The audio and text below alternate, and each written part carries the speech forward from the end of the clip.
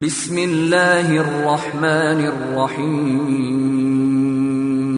أشرقت نفسي بنور من فؤادي حينما رددت يا رب العباد وانتشت روحي وصار الدمع يجري يا إلهي خذ بقلبي للرشاد أشرقت نفسي بنور من فؤادي حينما رددت يا رب العباد وانتشت روحي وصار الدمع يجري يا إلهي خذ بقلبي للرشاد أشرقت نفسي بنور من فؤادي حينما رددت يا رب العباد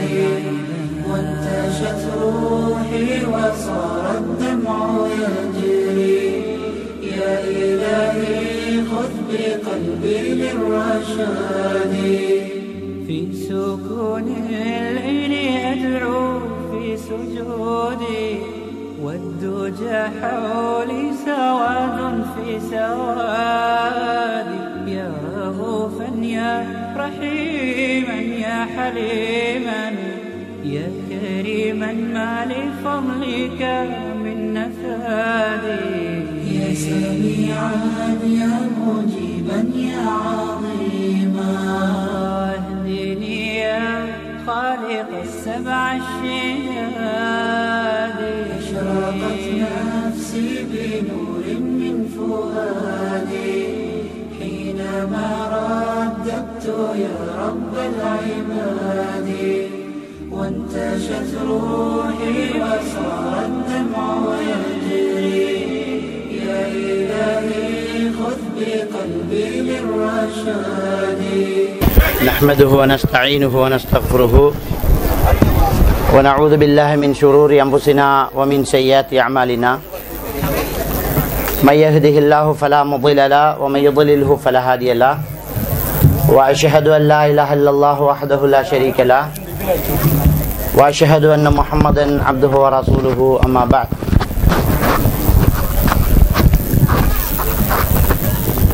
إن أصدق الحديث كتاب الله وإن خير الهدي هدي محمد صلى الله عليه وسلم وشر الأمور محدثاتها وكل محدثة بدعة وكل بدعة ضلالة وكل ضلالة بالنار சர்வ புகழும் புகழ்ச்சியும் எல்லாம் வல்ல அல்லாஹ்வுக்கு சுப்ஹானஹு வ தஆலாவுக்கே சலாமும் ஸலவாத்தும் ஸல்லல்லாஹு அலைஹி வஸல்லம் அவர்கள் மீதும் சஹாபாக்கள் தாபீன்கள் தபஅ தாபீன்கள் நல்லோர்கள் எல்லோர் மீதும் என்றென்றும் எப்போதும் உண்டாகட்டுமாக. அன்புக்குரிய சகோதரர்களே சகோதரிகளே, உள்ளம் அமைதி பெற என்கின்ற இந்த தலைப்பில் நாம் இன்ஷா அல்லாஹ் இந்த மல்டிமீடியா ப்ரொஜெக்டர் மூலம் இது ஒரு உங்களுக்கு விளங்கப்படுத்துறதுக்காக ஒரு இலகுவாக்கப்பட்டது தான் இது. அடுத்தது இதை வச்சு நாங்கள் இந்த பாடத்தை நடத்தும் போது உங்களோட கவன குவிப்பை நிச்சயமாக நாங்கள் ஏற்படுத்தலாம். சும்மா ஒரு ஆள் பேசிட்டு இருக்கிற நேரம் உங்களோட கவனங்கள் அங்கே இங்கே சிதறலாம். இப்படி ஒரு ப்ரொஜெக்டர் மூலம் ஒரு விஷயத்தை விளங்கப்படுத்தும் போது உங்களை கவன குவிப்பு நிச்சயமாக ஏற்படும். அதனால தான் இப்படி நாங்கள் ஏற்பாடு செஞ்சுக்கிறோம். அடுத்தது இந்த நிகழ்ச்சி இன்றைக்கு எல்லாருக்கும் தேவையான ஒரு நிகழ்ச்சி. நாங்கள் இன்னொருத்தருக்கு இடைஞ்சல் இல்லாத வகையில் இருந்து கொள்ளணும். அதனால் உங்களோட செல்ஃபோனுகளை தயவுசெய்து ஆஃப் பண்ணுங்க, இல்லாட்டி சைலண்டில் போட்டு வைங்க. ஏன்னா நம்ம சைலண்டில் போட்டு வச்சுக்கிட்டும் அந்த இடத்துல வச்சுக்கிட்டு கையால் மறைச்சிக்கிட்டு நம்ம கதைப்போம். ஏதோ 4 பேருக்கு அது விளங்கத்தான் போகுது. அப்போ அந்த கவனங்கள் சிதறும். அதனால் மற்றவங்களுக்கு இடைஞ்சல் இல்லாத வகையில் உங்களோட செல்ஃபோன்களை ஆஃப் பண்ணுங்க அல்லது சைலண்டில் வச்சுக்கோங்க. இன்றைக்கு உள்ளம் அமைதி பெற அப்படிங்கிற ஒரு தலைப்பு ஏன் போடணும்னு சொன்னால் நிறைய பேருக்கு தேவையாக இருக்குது. சின்னதுகள் பெருசு எல்லாருக்குமே இது என்ன செய்யுது, தேவைப்படுது. மனசு நிறைய வேதனைகளோட தான் மனுஷன் வாழ்ந்துட்டு இருக்கிறான். கல்யாணம் முடிச்ச ஆளாக இருந்தாலும் சரி, கல்யாணம் முடிக்காத ஆளாக இருந்தாலும் சரி, ஆம்பளையாக இருந்தாலும் சரி, பொம்பளையாக இருந்தாலும் சரி, வசதி கூடினாலும் சரி, வசதி குறைஞ்சாலும் சரி, எல்லாருக்கும் தேவையான ஒன்று இந்த நிம்மதி. இந்த நிம்மதிங்கிறது ரொம்ப தேவையாக இருக்கிறதுனால தான் இன்றைக்கி நிறைய கவுன்சிலர்கள் விலை வைக்கிறாங்க. அவங்களுக்கு நாங்கள் கவுன்சிலிங் செய்வோம் அப்படின்னு சொல்லி சில அவங்க அதை வச்சு பிஸ்னஸ் பண்ணுறாங்க. என்னது மக்களுடைய தேவை இருக்குது அப்படின்ட்டு. அதனால் தப்புன்னு சொல்லுவார்ல, அவ்வளோ தேவை இருக்குது. இப்படி நடந்துக்கிட்டு இருக்கிறதை நான் காணக்கூடியதாக இருக்குது. பொதுவாக அன்றைக்கு நம்ம என்ன நினைக்கிறோம்னு சொன்னால், நிம்மதியாக வாழ்கிறதுக்கு ஏதாவது இடம் இருக்குதா, ஏதாவது மதம் இருக்குதா, எங்கேயாவது போகலாமா அப்படின்றைக்கு மனுஷன் தேடுறான். அப்படி ஒன்று நீங்கள் தேடினீங்கன்னா அது முட்டாள்தனமான ஒரு தேடுதல் தான். ஏன்டா நிம்மதியாக, அதாவது பிரச்சனையே இல்லாத ஒரு வாழ்க்கையை தேடி போனோம்னு சொன்னால் அது கிடைக்காது. உலகத்தில் யாராக இருந்தாலும் பிரச்சனை தான் இருக்கும். அமெரிக்கா ஜனாதிபதிக்கும் பிரச்சனை இருக்கும். அந்த உலகத்தையே கட்டி ஆழ்ந்தா கூட பிரச்சனை இல்லாத ஒரு ஆள் கிடையாது. அது மனுஷனுக்கு அப்பாற்பட்ட ஒரு பிறப்பாய்க்கும். மனுஷன்ட்டு பிறந்தாலே பிரச்சனையை தாங்கி தான் ஆகணும். நம்மளோட பழையவங்க சொல்லுவாங்க, மூக்கு இருக்கும் பிறக்கும் மூக்கு சளி வந்துக்குதான். அதை நிப்பாட்டனா மூக்கத்தான் பட்டும். அப்போ மனுஷன்ட்டு பிறந்தாலே பிரச்சனை இருக்கத்தான் படும். இப்போ என்ன இன்னைக்கு நம்ம என்ன செய்ய போகிறோம்னு சொன்னால், பிரச்சனை இல்லாத ஒரு இடத்த காட்ட நாம் பெறலை. அது ப்ரொஜெக்டர்னத்துக்கு சும்மா சொல்லிட்டு போகலாமே. ப்ரொஜெக்ட் இந்த பிரச்சனை இல்லாத ஒரு இடத்த காட்ட வரல. பிரச்சனைகள் எங்கு வரும்போது, கஷ்டங்கள் என்று வரும்போது அதை நாங்கள் எப்படி சாதிக்கிறது, அதை எப்படி நாங்கள் முகாமைத்துவம் செய்கிறது அப்படிங்கிறத நாங்கள் பார்க்க போகிறோம். நாங்கள் பார்க்கலாம். அல்லாஹ் தஆலா திருக்குர்ஆனில் சொல்லி காட்டுறான், வல நபுலுவன்னக்கும் பிஷைஇம் மினல் ஹௌஃபி வல் ஜூஇ வ நக்ஸி மினல் அம்வாலி வல் அன்ஃபுஸி வ தமராத். நாங்கள் உங்களை பயத்தால் சோதிப்போம். இன்னைக்கு பயத்தால் சோதிக்கணும் இல்லையா? இப்போ அண்மை காலமாக ரொம்ப பயமாக இருக்குது நமக்கு. எதிர்காலத்தில் அபாய் போடலாமா இல்லையா, தொப்பி போட்டுக்கு பஸ்ஸில் போகலாமா இல்லையா, நம்ம மாடாறது சாப்பிடலாமா, பயமாக இருக்குது. ரைட்டா? முதல் சில ஏரியாவுக்கு போகிறதுக்கு பயமாக இருந்துச்சு. இப்போ வீட்டில் தூங்குறதுக்கே பயமாக இருக்குது. மனுஷனு பயமாக இருக்குது. பயத்தை கொண்டு சோதிப்போம். ஒல்ஜூ, பசியை கொண்டு சோதிப்போம். வறுமை கஷ்டம் அதை கொண்டு சோதிப்போம். ஒ நக்ஸி மினல் அம்வால், பொருளாதார சேதத்தால், எரிஞ்சு போகிறதோ கொள்ளையடிக்கப்படுறதோ பொருளாதார சேதத்தால் சோதிப்போம். இல்லை அம்புஸ், உயிர் சேதத்தால் சோதிப்போம். சும்மா அநியாயமாக கொள்கிறாங்க அல்லது நோய் வாய்ந்து மௌத்தாகிறோம், இப்படி உயிர் சேதத்தால் சோதிக்கிறோம். ஓ சமராத், விளைச்சல் சேதத்தால் சோதிக்கிறோம். நல்லா வந்தது இன்னைக்கு எல்லாமே பட்டு போச்சு, ஒன்றுமே வரலை, 5 லட்சம் லட்சங்கிறோம். இதெல்லாம் என்ன சோதனை. இப்படி எல்லாம் நாங்கள் சோதிப்போம் என்று அல்லாஹ் தஆலா சொல்கிறனால சோதனை இருக்கும். இந்த சோதனையின் போது என்ன ஏற்படும் சொன்னால் ஸ்ட்ரெஸ் ஏற்படும். ஸ்ட்ரெஸ், மன அழுத்தம். ஸ்ட்ரெஸ்ஸுக்கு மன அழுத்தம். இதுக்கு மருந்து இருக்குதா? ஸ்ட்ரெஸ் ட்ரீட்மெண்ட் கிடையாது, ஸ்ட்ரெஸ் மேனேஜ்மெண்ட் சொல்லுவாங்க. ஸ்ட்ரெஸ்ஸுக்கு மருந்து செய்கிறது மருத்துவம் கிடையாது, அதை முகாமைத்துவம் தான் செய்ய முடியும். ஸ்ட்ரெஸ்ஸை பொறுத்த வரைக்கும் இதை அதைத்தானே நான் சொன்னேன். பிரச்சனை இல்லாத ஒன்றை உருவாக்க முடியாது. பிரச்சனை இருக்கும், ஸ்ட்ரெஸ் இருக்கும். அதை எப்படி முகாமைத்துவம் பண்ணுறதான் இப்போ நடக்க போகிற பாடம். ரைட்டா? நமக்கு பிரச்சனை இருக்கத்தான் செய்யும். அந்த பிரச்சனையை நாங்கள் எப்படி சமாளிக்கிறது, எப்படி முகாமைத்துவம் செய்கிறது, அதுதான் இன்னைக்கு நிகழ்ச்சி நமக்கு. விளங்கிட்டா? அப்போ இந்த ஸ்ட்ரெஸ்ஸுங்கிறது மன அழுத்தம். அப்போ இப்போ ஸ்ட்ரெஸ் இங்கிலீஷில் சொல்லி மன அழுத்தம் பண்ணி ஒரு மாதிரி தமிழில் சொல்கிறதால உங்களுக்கு விளங்காது. மனசுக்கு பாரமாக இருக்கிறது. நம்ம பழைய இடத்துக்கு வருவோமே, நம்ம தொடங்கின இடத்துக்கு நமக்கு எனக்கு இந்த புதிய சொல்லுங்க ரொம்ப பாரமாக இருக்குது மனசு. மன வருத்தம் சொல்லுவாங்க. சில ஊரில் என்ன சொல்லுவாங்க, மன வருத்தமாக இருக்குது, மனசுக்கு ரொம்ப பாரமாக இருக்குது, ஒரு மாதிரியாக இருக்குது, நிம்மதி இல்லாமல் இருக்குது, தூக்கம் வருதில்லை, கஷ்டமாக இருக்குது. இதெல்லாம் சொல்கிறது என்ன? இதைத்தான் ஸ்ட்ரெஸ் என்று சொல்கிறது. ரொம்ப கஷ்டமாக இருக்கும். என்ன இந்த கஷ்டமாக இருந்த உடனே இதில் சில சைட் எஃபெக்டுகள் இருக்குது பாருங்க. இந்த கஷ்டமாக இருந்த உடனே இதில் சில சைட் எஃபெக்டுகள் இருக்குது. இதில் அஸ்மா வரும், இதில் நமக்கு கொலஸ்ட்ரால் வரும், டிப்ரெஷன் வரும். அதே மாதிரி போஸ்ட் ட்ராமட்டிக் ஸ்ட்ரெஸ் டிஸார்டர் PTSDன்னு சொல்லுவாங்க, இது ஏற்படும். PTSDன்னா ஒரு பிரச்சனை வந்து முடிஞ்ச ஒரு 3 மாதத்துக்குள்ள வேற பிரச்சனை தொடங்குறது. சுனாமி வந்து ஒரு 3 மாதத்துக்கு பிறகு சுனாமி ஏரியாவில் சுனாமி எஃபெக்டட் ஏரியாவை போய் பார்த்தோம்னு சொன்னால் சுனாமி வந்து ஒரு 3 மாதத்துக்குள்ள வேற வருத்தம் வருது. ஆக்கள் குடிக்க தொடங்கிடுவான், சமைக்க மாட்டா, பிள்ளைகளோட வெறுப்பா இருக்கும், புருஷனை விரட்டி விட பாப்பா, ஒரு சிலர் ஊட்ட வர மாட்டான், ரோட்டில் படுத்துருவான்.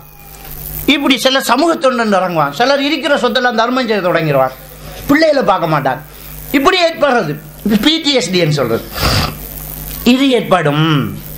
அதே மாதிரி இந்த டிப்ரெஷன் ஏற்பட்டுட்டேன்னு சொன்னா இந்த டிப்ரெஷன் சைட் எஃபெக்ட் அதுக்கு மேலே போயிட்டே இருக்கும்.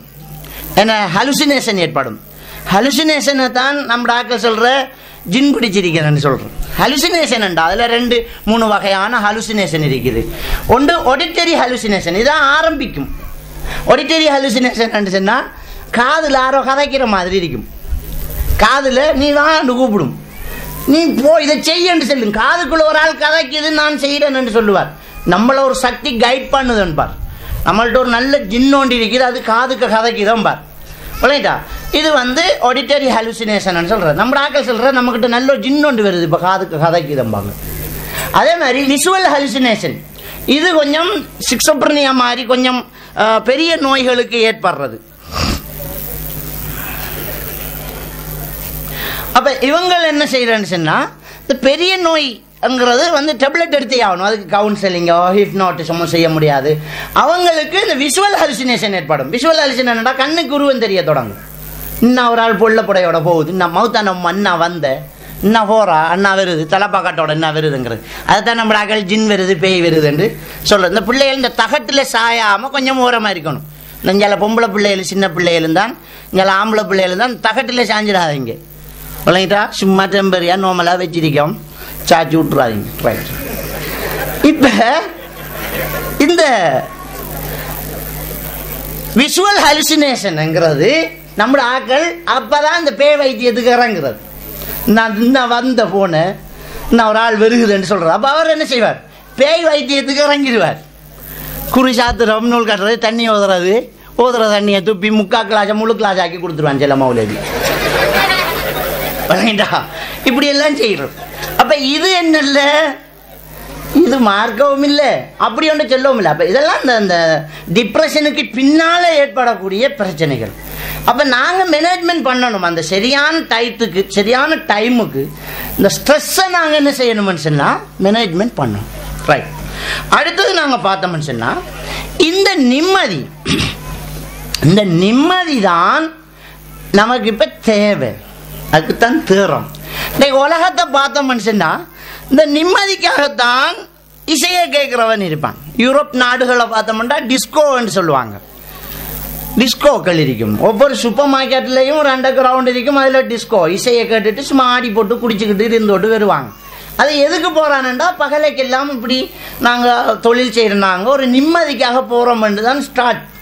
அப்போ இதையும் மனுஷன் இசைங்கிறதையும் ஒரு நிம்மதிக்காகத்தான் செய்வான். அடுத்தது மதுவானம் அருந்துறது, விபச்சாரத்தில் ஈடுபடுறது, இதுவும் அந்த நிம்மதிக்காகத்தான் அப்படின்னு செய்கிறவனா இருப்பான். அடுத்தது புகைத்த தொடங்கிடுவான், சிகரெட் அடிக்க தொடங்கி, அது நிம்மதிக்குன்னு தான் ஸ்டார்ட் பண்ணுறது. அப்போ இப்படி புகைக்கிறவன் அதே மாதிரி தனிமையில் இருக்க பார்ப்பான். ஒரு பீச் ஓரமாக ஒரு தோட்டத்தில் ஒரு பார்க்கில் ஒரு இடத்த போயிட்டு இருப்பான், ஃபோனை ஆஃப் செஞ்சுட்டு போயிருப்பான். பெரிய பெரிய பிஸ்னஸ் செய்கிறவங்க எல்லாம் என்ன செய்வாங்கன்னு சொன்னால் ஃபோனெல்லாம் ஆஃப் பண்ணி வச்சுட்டு ஒரு இடத்த கொண்டு காரை பார்க் பண்ணிட்டு சும்மா உட்காந்துட்டுப்பேன். என்ன ஒரு வேலை வந்து சும்மா இருக்கிறது என்னன்னா கொஞ்சம் நிம்மதியாக இருப்போம்டா, கொஞ்சம் நேரம் நிம்மதியாக இருப்போம். அவ்வளோதான் அவன் வாழ்க்கையில் சந்தோஷமாக அவனுக்கு ஆரம்பத்தில் தெரியும். பிறகு அதுவே அழுத்து போச்சிடும் அவனுக்கு. எத்தனை நாளைக்கு தான் இந்த கடலை பார்த்துக்கு இருக்கிறது விடத்தை, அந்த அலை எழும்புறது எத்தனை பார்த்துட்டு மறு அலை ஒழும்பு இங்கே அலை அடிக்க தொடங்கிடும். இப்படியே அந்த நிம்மதிக்காக தனிமையை போய் சந்திக்கக்கூடியவங்க நிறைய பேர் இருப்பாங்க. அது மாதிரி தான் அந்த தனியாக இருக்கணும் என்று ஆசைப்படுறது. அடுத்தது வந்து பார்த்தோம்னா அந்த வணக்கத்தில் ஈடுபட தொடங்கிடுவாங்க. இந்த நிம்மதிக்காக வேண்டி வணக்கத்தில் ஈடுபட தொடங்குவாங்க. எந்த அளவுக்குன்னு சொன்னால் அந்த வெளிநாடுகளை நாங்கள் எடுத்து பார்த்தோம்னு சொன்னால் வெளிநாட்டில் இருக்கிறவன் அவன் மதத்தையே ஒழுங்கா பின்பற்ற மாட்டான். கஷ்டம் என்று வந்தோன்னா ஒவ்வொன்றா செஞ்சு செஞ்சு செஞ்சு கடைசியாக ஒவ்வொரு மத ஆலயங்களுக்கும் விஜயம் செய்ய தொடங்கிடுவான். இப்போ இந்தியாவில் நீங்கள் போய் பார்த்தீங்கன்னா, இலங்கையில் இந்த கதிர்காமன் ஜெயிலானி அப்படி இடங்களை போய் பார்த்தோன்னா வெள்ளக்காரன் வந்து நிற்பான். அவன் வந்து நிற்பான். என்ன அவன் வாரான் அப்படின்னு சொன்னால் கொஞ்சம் நிம்மதிக்காக வருவான். எல்லாரும் கோயிலுக்கையும் போகிறேன், எல்லாரும் பள்ளிக்குள்ளேயும் போகிறேன். அப்போ இப்படி வந்து இருக்கிறதையும் நாங்கள் பார்க்கலாம். இதில் முஸ்லீம்கள் இந்த வணக்கத்தில் இந்த நிம்மதிக்காக வந்து என்ன செய்வாங்கன்னு சொன்னால் ஓவர வணக்கத்தில் ஈடுபாட தடுவாங்க. ஈடுபாட்டை தொடங்கி விடிய தொலை தொடங்கிடுவாங்க. இதை வந்து ஒப்சசிவ் கம்பல்சிவ் டிஸார்டர்ன்னு சொல்லுவாங்க, ஓசிடின்னு சொல்லுவாங்க. அவருக்கு நீ தொழுறதே நமக்கு விடிய தொழலாமா நம்மளால? ஆனால் அந்த நிம்மதி இழந்தாக்கள் வணக்கம் என்று ஈடுபட்டு அது ஒப்சசிவ் கம்பல்சிவ் டிஸார்டர் ஆகிடும். விடிய தொழுகிறது, குர்ஆன் ஓதுறது, திக்ர் செய்கிறது, மரா உது செய்கிறது, மரா ஓதுறது, தொழுகிறது, திக்ர் செய்கிற, குர்ஆன் ஓதுறது, இதே பெரிய ஃபீல் ஆகிடுச்சு. எப்படியா சாத்தியமாகுது? மற்ற மனுஷனுக்கெல்லாம் இம்பாசிபிளாக இருக்கும். என்ன அப்போ எப்படி ஏற்படுறது? இதெல்லாம் இந்த நிம்மதிக்காக மனுஷன் செஞ்சுக்கிட்டு இருக்கிற ஒரு வேலை. கடைசியாக முடிவு என்ன? முடிவு என்ன? நிம்மதியை தேடி சிகரெட் அடித்தவருக்கு அதுவே ஒரு நிம்மதியை பறிக்கக்கூடிய ஒன்றா மாறிடும். நிம்மதியை தேடி சிகரெட் அடித்த ஒரு ஆளுக்கு அதுவே ஒரு நிம்மதியை பறிக்கக்கூடிய ஒரு நோயில் வந்து முடிஞ்சு. இது வெளியில் வந்தது, உள்ளுக்கும் தான் நடந்துட்டு இருக்கு. சிகரெட் அடிக்கிறவருக்கு, சிகரெட் அடிக்கிறவன், வீடி அடிக்கிறவன், அந்த மது அருந்தக்கூடியவங்களுக்கோ உள்ளுக்குள்ள உடம்பு இப்படி ஆகுது. இது வெளியில் வரும் வரைக்கும் நமக்கு தெரியாது. அப்போ கடைசியில் அது ஒரு நிம்மதியை இழந்த ஒரு விஷயமா போகிறத நாங்கள் பார்க்கலாம். அதே மாதிரியாக மது அருந்துவான். இந்த மது அருந்தக்கூடியவன் கடைசியில் என்ன செய்வான்? கடைசியில் ரோட்டில் கிடந்துருவான். அவனால் அடுத்தவங்களுக்கு நிம்மதி இல்லாமல் போயிடுவோம். உடனே உங்கள் வாப்பா கிடக்குறாரா ரோட்டில்ன்றுவான். நமக்கு நிம்மதி, பொண்டாட்டிக்கு நிம்மதி இல்லாமல் போயிடுவோம். உனக்கு மட்டும்தான் இருந்துச்சு, இப்போ பொண்டாட்டிக்கும் சேர்த்து உங்களோட ஹஸ்பண்ட் கிடக்கிறார், போய் ஆட்டோ பிடிச்சி எடுத்துட்டு வாங்க அப்படின்றான். 4 பேர் கொண்டாந்து வீட்டில் கதவை தட்டி போட்டுட்டு போய்த்துருவான். அப்போ நிம்மதிக்காக செய்ய போய் கடைசி அடுத்தவன் நிம்மதியும் சேர்த்துக்கு எடுத்துக்கிட்டு போகிறதையும் நாங்கள் பார்க்கலாம். அதே மாதிரி தனிமையை விரும்புவாங்க. தனிமையை விரும்பி தனிமையில் ஏதாவது கிடைக்குமா அப்படின்பாங்க. சில அப்படியே போய் ஒரு தொல்லையும் வேணாம், 12 மணி நேரம் வீட்டுக்கு போக மாட்டான் சிலர். வீட்டுக்கு போடா, கொஞ்சம் பொருடா, கொஞ்சமாவது நிம்மதியாக இருக்கணும்னு ஆசைப்பட்றேன். அப்போ வீட்டுக்கு போகிறது நிம்மதி இல்லைன்னு அவன் நினைக்கிறான் பாருங்க. வீட்டுக்கு போனால் நாம பார்க்குறோம், என் பொண்டாட்டி பிள்ளைகிட்ட போய் சந்தோஷமா அறியாண்டா, அதுதான்டா இப்பயே பிரச்சனை, அதுதான் பிரச்சனை, கொஞ்சம் நிம்மதியாக இருப்போம் அப்படின்றான். அதே மாதிரி சில பொம்பளைங்கள்கிட்ட கேட்டு பாருங்களேன், எங்க உங்களோட மாப்பிள்ளை வந்து வெளியூர் போயிருக்காரு, எப்போ வருவார், ஏம்மா அதை கேட்குறீங்க? அவர் வராமல் இருக்கும் வரைக்கும் நிம்மதி தான், சந்தோஷமா இருக்கும். வெளியூருக்கு போகிறதுக்கு அனுமதி கேட்டால் உடனே பெர்மிஷன் கிடைச்சிடும், போங்க அல்லாட காலன்னு ஒரு 5 நாளைக்கு நின்றுட்டு வாங்க அப்படின்ட்டு. என்னடா இவ்வளவு அனுமதி கொடுக்குறாங்களே, நமக்கெல்லாம் கிடைக்க மாட்டேதுன்னு பார்த்தா அந்த பொம்பளைக்கு அதுதான் நிம்மதியாக இருக்குது. இந்த ஆள் வீட்டில் இல்லாமல் இருக்கிற பிறகு சில வீட்டில் புருஷன் வாராரு அப்படின்னா அவரை மோட்டார் பைக் சத்தம் கேட்டாலே ஒரு சந்தோஷம் வரும், மாப்பிள்ளை வாராருண்டு. அதே நேரம் சில பொம்பளைகளுக்கு அவர் வாராருனாலே கை காலெல்லாம் உதற தொடங்கிடும், ஐயோ வாராரு அப்படின்னு. இந்த கஞ்சா குடிச்சிட்டு இருக்கிறவன் போலீஸை கண்டு பயப்படுற மாதிரி வாராரு, ஐயோ என்ன அல்லாஹ் பயந்து போறான். அப்ப இதெல்லாம் நிம்மதி இல்லாத ஒரு நிலை இன்னைக்கு வந்துகிட்டு இருக்கு. அப்ப இது எப்படி இது சமாளிக்கிறது? அடுத்தது நாங்க பார்த்த மனுஷன்னா கடைசியாக மனுஷன் கையாளுறது ஸ்லீப்பிங் டேப்லெட் கிட்ட போயிட்டு. நிம்மதி இல்லாட்டி அங்கே தூக்கம் இல்லை, புரண்டு புரண்டு புரண்டு புரண்டு எத்தனை நேரத்தை படுக்கிறது, ஒரே விட்டத்தை பார்த்துக்கிட்டு தூக்கம் வராது. அப்போ ஸ்லீப்பிங் டேப்லெட் கூடுதலாக இன்றைக்கு பயன்படுத்துகிற நாடு ஸ்லீப்பிங் டேப்லெட்டை யூகே. முதல்ல அமெரிக்கா இருந்துச்சு, இப்போ யூகே பயன்படுத்துது. அப்போ நான் பெரிய நாடு, வல்லரசு நாடு என்று சொல்கிற நாடுகளை தான் ஸ்லீப்பிங் டேப்லெட் யூஸ் பண்ணுறாங்க கூடுதலாக. அங்கே நிம்மதி இல்லை. நம்ம நினச்சிருக்கிறோம் யூகேண்டா போனால் அந்த மாதிரி வாழலாம் அப்படின்னு நினைக்கிறோம். அங்கே தான் நிம்மதி இல்லாமல் இருக்கிறோம். நம்ம தோட்டத்தில் வேலை செஞ்சுட்டு விழுந்த உடனே தூக்கம் போய்த்திரும். அவன் ஏசியை போட்டு கூழில் பிறண்டு படுப்பான், பெரிய தண்ணி பெட்டெல்லாம் போட்டு வச்சிருப்பான், மசாஜ் பெட்டு போடுவான், தூக்கம் பெறாது. ஸ்லீப்பிங் டேப்லெட் தேவைப்படும். அப்போ இப்படி ஸ்லீப்பிங் டேப்லெட்டை போட்டு போட்டு போட்டு கடைசியாக அவருக்கு என்ன மூடு வருமெண்டா சூசைட் மூடு வந்துடும்.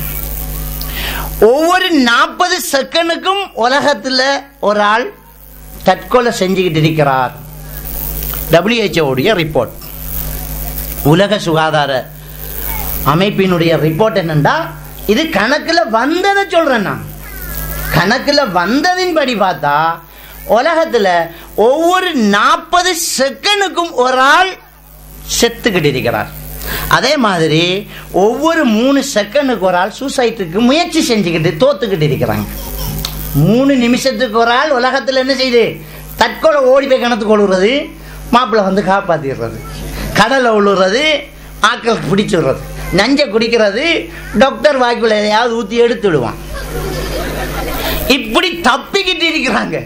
அப்போ 3 செகண்டுக்கு ஒரு ஆள் அட்டன் பண்ணு, அதுக்குரிய அந்த சூசைட்டுக்கான முயற்சி செய்யுது, தற்கொலைக்கான முயற்சி செய்யுது. 40 செகண்டுக்கு ஒரு ஆள் செத்துக்கிட்டு இருக்குது. இப்போ இது 2 வருஷத்துக்கு முன்ன பார்த்த கணக்கு, இப்போ புது கணக்கு தெரியாது எனக்கு. அப்போ இன்னைக்கு உலகத்துல மனுஷனுக்கு எவ்வளவுக்கு நிம்மதி இல்லைங்கிறத சிந்திச்சு பாருங்க. அது கடைசி கட்டம் தான் சூசைட் பண்றது. அதுக்கு முன்னதான் இந்த சாராயம், சிகரெட்டு, தனிமை, வணக்கம், அது இதுன்னு ஈடுபட்டுட்டு போறது. அதெல்லாம் தாண்டி நித்திரையை இழந்து ஸ்லீப்பிங் டேப்லெட் பாவிச்சு அதையும் தாண்டி கடைசியா எடுக்கிற முடிவு தான் இந்த சூசைட். சொன்னா ஒரு ஆள் தன் வாழ்க்கையை முடிக்கிறண்டா எந்த அளவுக்கு மனசு பாதிக்கப்பட்டீங்க சிந்திச்சுப்பாங்க. மனுஷன் வாழத்தான் ஆசைப்படுவான் பாருங்க. எதையாவது கொடுத்துட்டு என்ன விட்டா, உயிரோடு விட்டா போதுமன்றான் பாருங்க.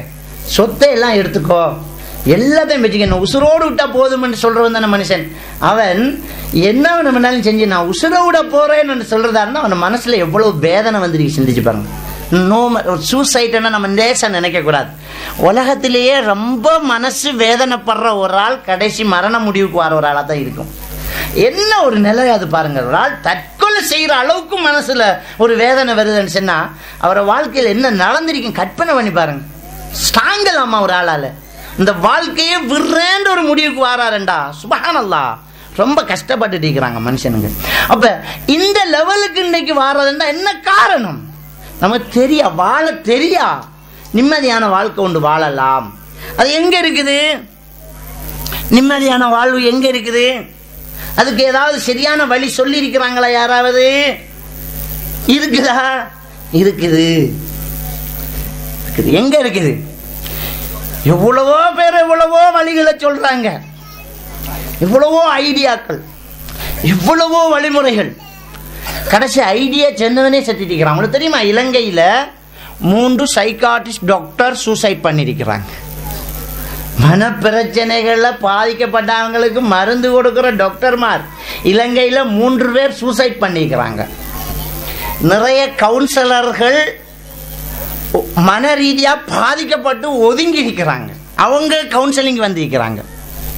நான் நிறைய எனக்கிட்ட இந்த சீனியர் கவுன்சிலர் ஒரு ஆள் அவர பிரச்சனையை சொல்லி போல எனக்கு ஒரு தீர்வு சொல்லுங்கன்னு கேட்டிக்கிறார். ஏன்னா அடுத்தவங்களோட பிரச்சனையை கேட்டு கேட்டு கேட்டு கேட்டு அவருக்கே ஒரு பிரச்சனையா போகும். விளங்கிட்டா? அப்ப இப்படி பிரச்சனைக்கான வழியை தேடி தேடி தேடி போய் இல்ல, உலகத்துல எங்கேயுமே இல்லை. ஆனா இஸ்லாமிய மார்க்கம் சொல்லுது நிம்மதிக்கான வழி என்ன. சூரத்து நஹல் 16வது அத்தியாயத்துல அல்லாஹ் தஆலா நிம்மதிக்கான ஒரு வழியை சொல்றான் பாருங்க. மன் அமில சாலிஹன் மின் தக்கரின் அவ் உன்சா வஹுவ மூமின். ஆணோ பெண்ணோ நல்லமல் செய்து ஒரு ஆள் ஈமான் கொண்டு நல்லமல் செய்யும் போது, சும்மா இல்ல, ஈமான் கொண்டு ஒரு ஆள் நல்லமல் செய்தால் ஃபலனுஹியன்னஹு ஹயாத்தன் தய்யிபா, அவரை நிம்மதியான வாழ்க்கை வாழ வைப்போங்கிறான்ல. இதுக்கு மேல என்ன? அப்ப நிம்மதியான வாழ்க்கை இந்த உலகத்துல இருக்கிறதுக்கு இஸ்லாமிய மார்க்கம் தெளிவான ஒரு விளக்கம் சொல்லுது. ஈமான் கொள்ளு. ஈமானுக்குள்ள நிம்மதியான வாழ்க்கைக்கு ஒரு வழிமுறை இருக்குது. இப்ப நமக்கு யோசனை, நாங்களும் ஈமான் கொள்ளத்தானே செய்கிறோம், ஈமான் கொண்டிருக்கிறோம், ஆனா கொஞ்சம் கஷ்டமா இருக்குதே, நிம்மதி இல்லாம இருக்குதே என்று நீங்க நாம நினைப்போம். ஆனால் உண்மையிலேயே நிம்மதியான வாழ்வுக்கு ஈமான் கொள்றதான் வழி. அந்த ஈமான் கொள்ற விஷயங்களை கொஞ்சம் திரும்ப அலசிட்டோம்டா நிம்மதியான வாழ்வுக்கு வழி கிடைச்சிடும். இப்ப அலசுவோம். எப்படி? ஈமான் கொள்ற விஷயங்கள்ல 6 விஷயங்கள் இருக்குது. அல்லாஹ்வை கொண்டு ஈமான் கொள்றது, மலக்குமார்களை கொண்டு ஈமான் கொள்றது, வேதங்களை கொண்டு ஈமான் கொள்றது, தூதர்களை கொண்டு ஈமான் கொள்றது, மறுமை நாளை கொண்டு ஈமான் கொள்றது, கலா கதிரை கொண்டு ஈமான் கொள்றது. ஆமந்து பில்லாஹி வ மலாயிகத்திஹி வ குதுபிஹி வ ருசுலிஹி வல் யௌமில் ஆஹிரி வல் கத்ரி கைரிஹி வ ஷர்ரிஹி. நான் பாடமாக்கி வச்சுக்கேன். பாடமாக்கினதோட முடிஞ்சு, சும்மா சொல்லிட்டு போயிட்டோம். அல்லாவை ஈமான் கொண்டா அல்லாஹ் எப்படிப்பட்டவங்கிறதையெல்லாம் சேர்த்து ஈமான் கொண்டு இருந்தா நிம்மதியா வாழலாம். மறுமை நாளை ஈமான் கொண்டா மறுமை நாள் எப்படிப்பட்டதன்றதையும் சேர்த்து ஈமான் கொண்டா நிம்மதியா வாழலாம். கலா கதிரை ஈமான் கொண்டா கலா கதிர் எப்படிப்பட்டதுங்கிறதையும் சேர்த்து ஈமான் கொண்டா நாம நிம்மதியா வாழலாம். அப்ப இந்த வேதங்களை ஈமான் கொண்ட அந்த வேதம் என்ன சொல்லுதுங்கிறதையும் சேர்த்து ஈமான் கொண்டா நிம்மதியாக வாழலாம். தூதர்மார்களை ஈமான் கொண்டா இந்த தூதர்மார்கள் நமக்கு என்ன போதனைகளை தந்திருக்கிறாங்க என்று நம்பும் போது நாம நிம்மதியா வாழலாம். அப்ப இன்னொரு தடவை நாம இதை அலசுவோம். நாம ஈமான் கொண்ட இந்த அல்லாஹ் என்ன சொல்றான், நாம ஈமான் கொண்ட இந்த மறுமை நாள் என்ன சம்பந்தமா நமக்கு சொல்லுது, நம்ம ஈமான் கொண்ட இந்த வேதம் நமக்கு என்ன சொல்லுதுங்கிறத ஆங்காங்கே அலசும் போது நம்ம நிச்சயமா நிம்மதியாக வாழலாம், சந்தோஷமா வாழலாம். எல்லாரும் வாழ்க்கையில இன்றைக்கு கஷ்டமா இருக்குது, நிறைய இன்றைக்கு எங்க போனாலும் பிரச்சனைங்கிறதான் சொல்றான். வெளியில நல்லா கதைக்கிறாங்க, வெளியில நல்லா இருக்கிறான் அல்ஹம்துலில்லாஹ் அப்படியே 2 நாள் பழகும் போது ஸ்டார்ட் பண்ணிடுறான் சாகணும், தலையை பிச்சு சாகணும் போல இருக்குங்கிறான். என்னடா நல்லா தானா ஒன்று நினைச்சிட்டு இருந்தேன், ஏண்டா இப்படி கதைக்கிறேன்னா உங்களுக்கு என்ன தெரியுமாலே, உங்களுக்கு தெரிகிறது ஒரு பக்கம், ஒவ்வொருத்தருக்கும் இன்னொரு பக்கம் இருக்குது. இப்படியான நிறைய பிரச்சனைகள் மனுஷன்கிட்ட இருக்குது. ஆகவே நாங்க இந்த ஈமான் கொள்ற விஷயங்கள் எந்த இடத்துல நமக்கு நிம்மதிக்கு உதவுது அப்படிங்கிறத பார்ப்போம். ஒன்று நாங்க பார்த்தோம்னு சொன்னா, அல்லாஹ் தஆலா சொல்லி காட்டுறான், அல்லதீன ஆமனு வ தத்மஇன்னு குலூபுஹும் பிதிக்ரில்லாஹ் வமன் ஆரத அன் திக்ரி ஃபஇன்ன லஹு மஈஷத்தன் லன்கா வ நஹ்ஷுருஹு யௌமல் கியாமத்தி அமா. 2 இடத்துல 2 விஷயத்தை அல்லாஹ் தஆலா சொல்லி காட்டுறான். ஒன்று என்னண்டா, யாரு ஈமான் கொள்றாங்களோ அவர்களுடைய உள்ளம் இறைவனை நினைப்பது கொண்டு நிம்மதி அடைகிறது. அப்ப இந்த ஈமான் கொண்டவர் அல்லாஹ்வுடைய தன்மைகளை சரியாக நினைக்கும் போது அவருக்கு நிம்மதி வருது. இப்ப நம்ம இந்த வசனத்தை வச்சுட்டு ஹூ அல்லாஹ் ஹூ அல்லாஹ் அல்லாஹ் அல்லாஹ் அல்லாஹ் அல்லாஹ் திக்ர் செய்யறதா, அல்லாஹ்வை திக்ர் செய்யறதுல நிம்மதினா அந்த ராத்திப்பு செய்யறாங்களே அந்த திக்ரா, அதெல்லாம் கிடையாது. அதையும் திக்ருல்லான்னு தான் சொல்றது. அல்லாஹ்வை நாங்க நினைக்கிறோம். இந்த அல்லாஹ்வை திக்ர் செய்வதில் உங்களுக்கு நிம்மதியான உள்ளம் இருக்குது, உங்களோட உள்ளங்கள் நிம்மதி அடையுது அப்படின்னு அல்லாஹ் தஆலா சொல்றான். அப்படி என்றால் அல்லாஹ் எப்படிப்பட்டவன், அல்லாஹ் என்ன தன்மை கொண்டவன், எப்படியெல்லாம் தீர்ப்பு வழங்குவான் அப்படிங்கிறத நாங்க தெரிஞ்சு வச்சுக்கணும். அடுத்தது பாருங்க, ஒமன் அறல் அன் திக்ரி, யார் அல்லாஹ்வை நினைப்பதை புறக்கணிக்கிறானோ, அல்லாஹ்வை நினைப்பதை யார் புறக்கணிக்கிறானோ ஃபைன்ன லஹு மஈஷத்தன் லன்கா, அவருக்கு நெருக்கடியான வாழ்க்கை உண்டு, ஸ்ட்ரெஸ் இருக்குது அவருக்கு. இந்த உலகத்துல ஸ்ட்ரெஸ் இருக்குது. அப்ப ஸ்ட்ரெஸ்ஸுக்கு வழி என்ன அல்லாஹ் குர்ஆன்ல சொல்றான், நீ சரியா அல்லாஹ்வை நம்பலடா, நீ முதல் அல்லாஹ்வை எப்படி நம்பணுமோ அப்படி நம்பல, நம்பியிருந்தா இந்த மன அழுத்தம் வந்திருக்காரு. வ நஹ்ஷுருஹு யௌமல் கியாமத்தி அமா, உலகத்துல ஸ்ட்ரெஸ், மறுமையில் ஒன்னு குருடனா எழுப்புவேன் அப்படின்னு சொல்லி அல்லாஹ் தஆலா சொல்லி காட்டுறத நாங்க பார்க்கிறோம். அடுத்தது நாங்க பார்த்தோம்னு சொன்னா, அல்லாஹ்வுடைய இன்னொரு வசனம் என்ன சொல்லுதுண்டா, மா அஸாப மின் முஸீபத்தின் ஃபில் அர்த். இந்த வேதங்களை கொண்டு ஈமான் கொள்ளணும்னு பார்த்தோம் இல்லையா, இந்த வேதத்தில் அல்லாஹ் என்ன சொல்றான்னு பாருங்க, மா அஸாப மின் முஸீபத்தின் ஃபில் அர்த், இந்த உலகத்தில் ஏற்பட்டிருக்கக்கூடிய சகல பிரச்சனைகளும் உலகத்தில் வலாஃபி அம்புசிக்கும், அதே மாதிரி உங்களுக்குள்ள ஏற்பட்ட பிரச்சனைகளும். நமக்கு பிரச்சனை விரக்தி, தோல்வி, நோய், கஷ்டம், வறுமை நமக்குள்ள.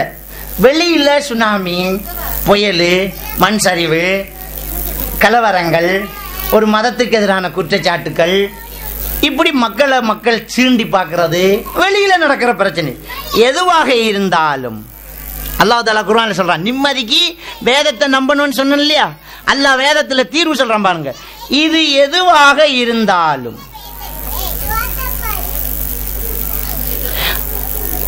அல்லாஹ் தஆலா சொல்றான், இல்லா ஃபீ கிதாபின் மின் கப்லி அன் நப்ரஅஹா.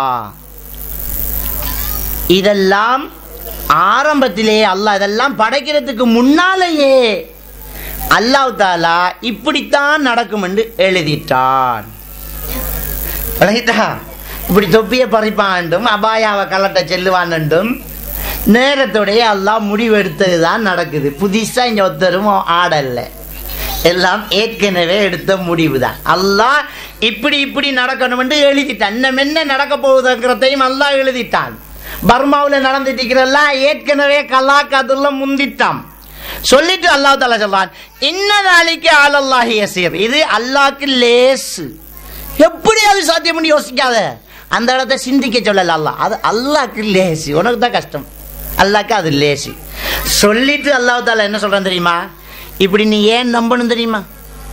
இப்படி ஏன் நம்ம பிள்ளை மௌத்தா போச்சு, புருஷன் விட்டுட்டு போயிட்டான், கல்யாணம் கொண்டு உடஞ்சி போச்சு, எக்ஸாமில் ஃபெயில் ஆகிட்டோம், நினைச்ச ரிசல்ட்ஸ் வரல, தொழில் ஒன்று நம்மளை கைதாளி நழுவி போச்சு, நமக்கு எதிரான ஒரு பிரச்சனை நடந்துக்கிட்டு இருக்குது, முஸ்லீம்களை வாழ விடக்கூடாதுங்கிற ஒரு குரல் கிளம்புது, முஸ்லீம்களுக்கு ஒரு பயங்கரத்தை உண்டாக்கி தோட்டத்தை காட்டுறாங்க. இப்படி எல்லாம் சொல்லும் போது இதெல்லாம் அல்லாஹ்வுடைய நாட்டம் தாண்டி. ஏன் சொல்லணும் தெரியுமா? லிகைலா தஸ்வலா மா ஃபாத்தக்கும்.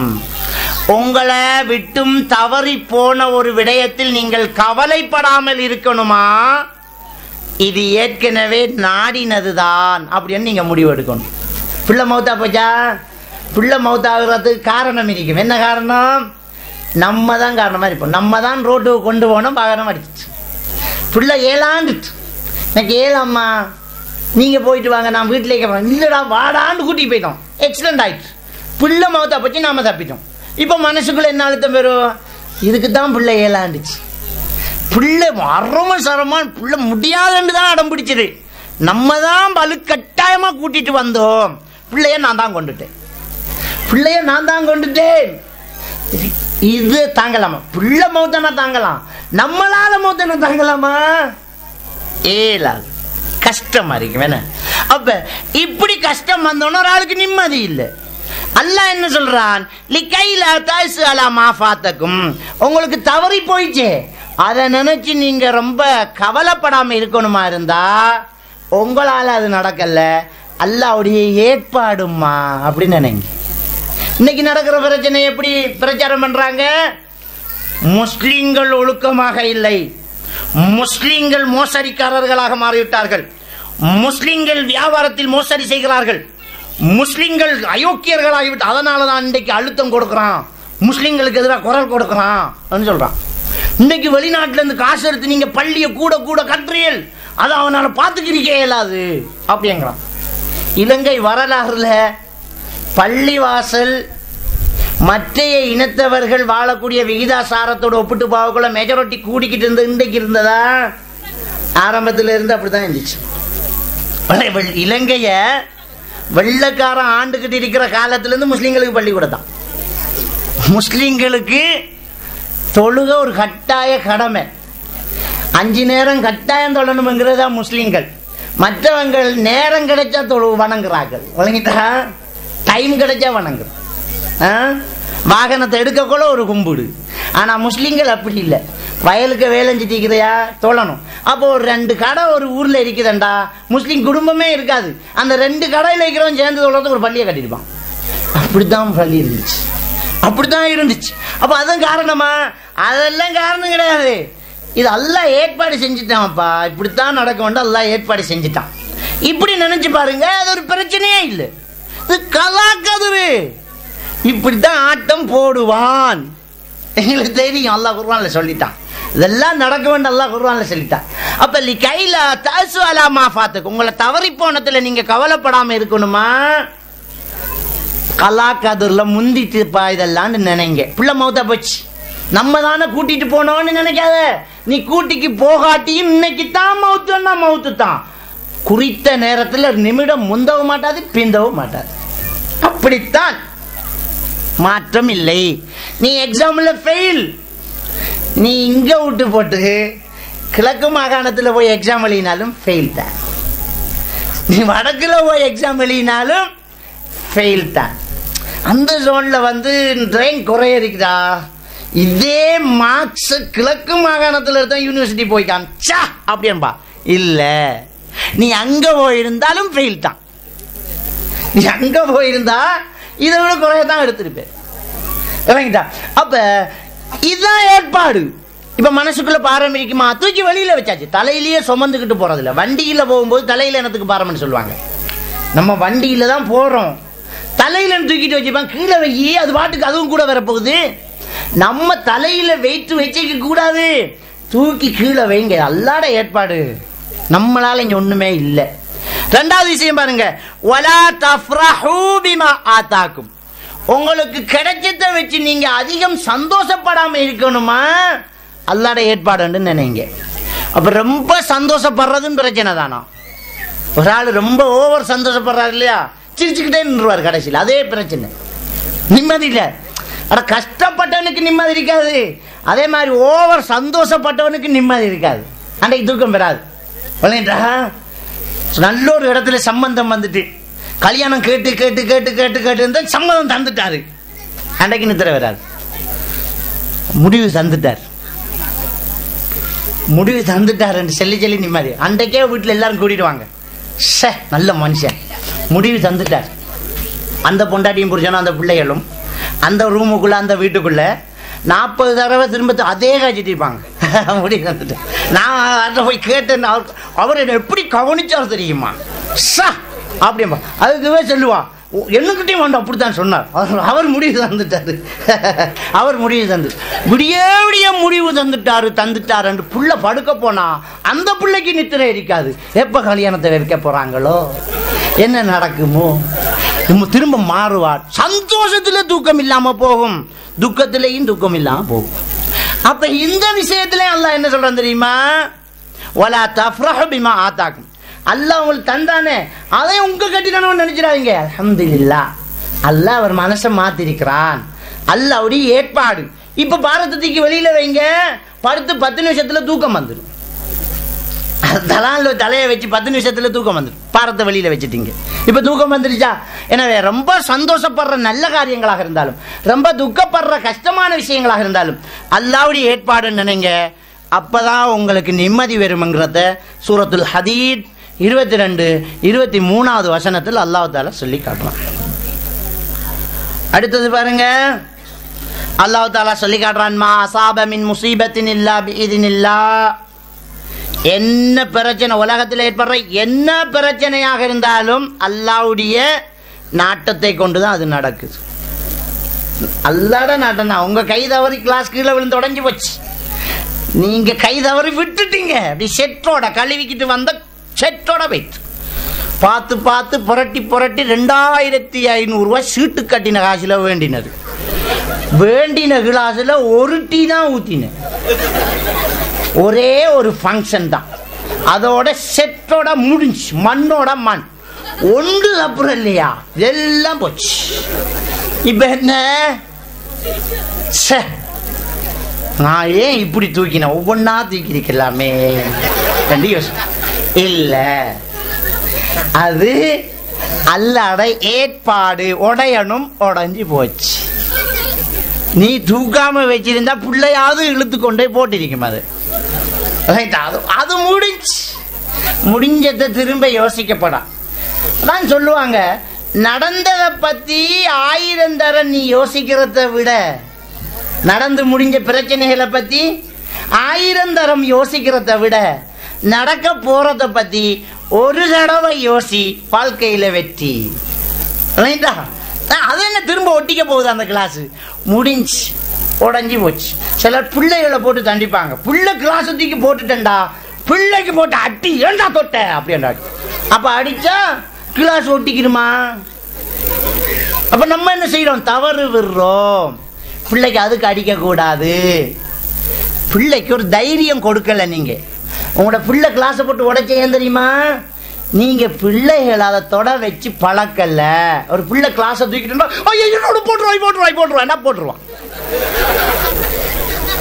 போட்டுருவான். அப்ப என்ன செய்யணும்? கிளாஸை தூக்கிட்டு பிள்ளைண்டா கையில கிளாஸ் வந்துட்டு பிள்ளைகிட்ட, இனி இது தப்புறது தப்பாதது எப்படியோ நோ சான்ஸ். சில நேரம் உடையலாம், சில நேரம் தப்பலாம். இப்ப காப்பாத்துறதுக்கு ஒரு ஐடியா இருக்குது. பிள்ளைட கிளாஸை காப்பாத்தி எடுக்கிறதுக்கு ஒரு ஐடியா இருக்கு. அதோட பிள்ளைக்கு நல்ல ஒரு ஆளுமையை உண்டாக்குறதுக்கும் நல்ல ஒரு ஐடியா இருக்கு. என்னண்டா, ரைட், கெட்டிக்காரன் அப்படியே இறுக்கி பிடிச்சிட்டு ஓடிவாங்க, தங்கம் ஓடிவாங்க, ரைட், என்ன பிள்ளை அழகா தூக்குறான், ரைட், மெதுவா வாங்கம்மான், ரைட் ரைட், வாங்க வாங்க வாங்க வாங்கண்டா கிளாஸ் தப்பும். அதோட பிள்ளைக்கு ஒரு தைரியம் பெறும், என்ன கேளும் அப்படியே. இது பிள்ளை தொட்டா பட்டார் அவன் பயந்து போட்டுருவான், அவனுக்கு ஏழும் தூக்குறதுக்கு போட்டுருவான். அப்ப என்ன நடக்குது? நம்ம தான் குழப்பிக்கிட்டு இருக்கிறோம் பிள்ளைகளை போட்டு. அப்ப பிரச்சனை வந்த உடனே ஐயோன்னு நினைக்காதீங்க, அல்லாட ஏற்பாடு முடிஞ்சு. இப்ப என்ன செய்ய? நடந்து முடிஞ்சதை நீங்க 40 தடவை யோசிக்கிறத விட நடக்க போற ஒரு விஷயத்த ஒரு தடவை யோசனை பண்ணுங்க. நடக்க போறது நல்லதா நடந்துட்டு போகும். ஒரு நாள் முடிஞ்ச கதையை யோசிக்காதீங்க. இப்படி செஞ்சிருக்கலாமே, இப்படி செஞ்சிருக்கலாமே, என்ன அழகான மாப்பிள்ளை எல்லாம் வந்த சும்மா அநியானமா இந்த ஆளை விரும்பினு ரொம்ப கவலை. சிலர் அப்படியே சொல்லியிருக்காங்க மாப்பிள்ளை மாறிட்ட, உங்களை கட்டிட்டு போடுறேன் அழகான டாக்டர் மாப்பிள்ளை வந்துச்சு, என்ற தலை எழுத்து கட்டினா உங்களை தான் கட்டுவேன் ஒத்த காலன்னுட்டேன், என்ன மத்த கால முள்ளு குத்தினா ரொம்ப ஃபீல் பண்றாங்க. நடந்து முடிஞ்சதை பத்தி விடுங்க, முடிஞ்சு. இப்ப நடக்க போறத பத்தி இந்த ஆளோட எப்படி வாழ்றேன்னு யோசிங்க. இந்த ஆளோட வாழ்ந்துட்டதை பத்தி யோசிக்காம இந்த ஆளோட எப்படி வாழ்ற. அதே மாதிரி தான் ரொம்ப ஆம்பளைகளும் ரொம்ப வேதனைப்பட்டு இருக்காங்க. நானே போய் பம்பா மாட்டிக்கிட்டு யோசிக்கிறாங்கல்ல, நிறைய இருக்கிறாங்க. ரைட். அப்ப அல்லாஹ் தஆலா தொடர்ந்து என்ன சொல்றான்டா, வமையும் மின்பில்லா, யார் அல்லாஹ்வை ஈமான் கொள்கிறானோ யஹ்தி கல்பஹு, அவனுடைய உள்ளத்தை அல்லாஹ் வழிகாட்டி விடுகிறான், அதை விசாலமாக்கி விடுகிறான். அல்லாஹ்வை ஈமான் கொண்டவனுடைய உள்ளம் எல்லாத்துக்கும் தயார், அவனால ஜெயிக்கலாம், வாழலாம், நம்பிக்கையோட இல்லை, எவ்வளவு பெரிய பிரச்சனையும் தாங்கலாம். நபிகள் நாயகம் ஸல்லல்லாஹு அலைஹி வஸல்லம் அவங்கள்ட்ட ஈமானை ஏற்றுக்கிட்டு இஸ்லாத்தோட வாழ்ந்த அந்த சஹாபாக்களை வரலாறு எடுத்து பாருங்க. உஹதுகிட்ட நடந்துகிட்டு இருக்குது, உஹதுகிட்ட நடந்துட்டு ஒரு பொம்பளை சஹாபியா ஒன்று ஓடுறா, ரசூலுல்லாவை கொண்டுட்டாங்களான்னு கேள்விப்பட்டு ஓடுறா. அங்கிருந்து வாராங்கள்ட்ட எங்க நபி என்று கேட்கிறாங்க. அதெல்லாம் தெரியாது, ஆனா அவங்க கணவர் கொல்லப்பட்டுட்டார். கணவர் கொல்லப்பட்டார்னா அவடத்தையே உட்கார்ந்து இருக்கணும் நம்ம. அவ என்ன சொல்றா, என்னுடைய கணவனை உயிர் தியாகியாக மரணிக்க செய்த ஷஹீதாக்கி அல்லாஹ்வுக்கே எல்லா போலும் அல்ஹம்துலில்லாஹ். நபி எங்க வாப்பான்னு கேட்கறாங்க. அப்போ அது ஒரு முஸ்லிம் கணவன் மௌத்தா போறங்கிறது கஷ்டம் தான், அதை எப்படி நல்லதா எடுக்கிறாங்க. இந்த கணவன் மௌத்தாகி நரகத்துக்கா போனார், சொர்க்கத்துக்கு போய் அந்த சான்ஸுக்கு தான் காத்துக்கிட்டு இருந்தோம் நாங்க. அவர் முந்தித்தாரு, நானும் அடுத்தது அதுக்கு தான் போயிட்டு இருக்கேன்னு தான் ஓடுறாங்க. அப்போ ஒரே விஷயம் 2 பேருக்கிட்ட வருது. ஒரு ஆள் அதை தலையில் அடிச்சுக்கிட்டு நெஞ்சில் அடிச்சுட்டு உட்காருது, இன்னொரு ஆள் அல்ஹம்துலில்லாஹ் அப்படின்னு சாதிக்குது. உங்களுக்கு தெரியுமா, பலஸ்தீன்ல ஒரு பெண்மணி விருந்தோம்பல் செய்கிறான். 93ஆம் ஆண்டு 1993ஆம் ஆண்டு பலஸ்தீன்ல ஒரு பெண்மணி பெரிய விருந்து போட்டா. அப்ப அந்த விருந்துக்கான காரணம் என்ன? அவ சொன்ன பதில், என்னுடைய 3 பிள்ளைகள் ஷஹீதா இருக்கிறாங்க அப்படி ஃபங்க்ஷன் நடத்துறா. சந்தோஷம். அந்த பெண் அதை பார்த்ததே வேற, அதை பார்க்கிறதே வேற, இதை பார்க்கிற இடம் வேற. ஒரே பிரச்சனைய 2 கண் கொண்டு 2 பேர் பார்ப்பான். ஒருத்தன் பிரச்சனையா பார்ப்பான், ஒருத்தன் சந்தோஷமா பார்ப்பான். அப்ப யார் ஈமான் கொள்றானோ அவனுடைய உள்ளத்தை அல்லாஹ் விசாலமாக்கி கொடுக்கிறான். வல்லாஹு பிகுல்லி ஷைஇன் அலீம். அல்லாஹ் தஆலா எல்லா விஷயத்தின் மீதும் சக்தி பெற்றவன் அப்படி என்று சொல்லி காட்டுறதை நாங்க பார்க்கலாம்.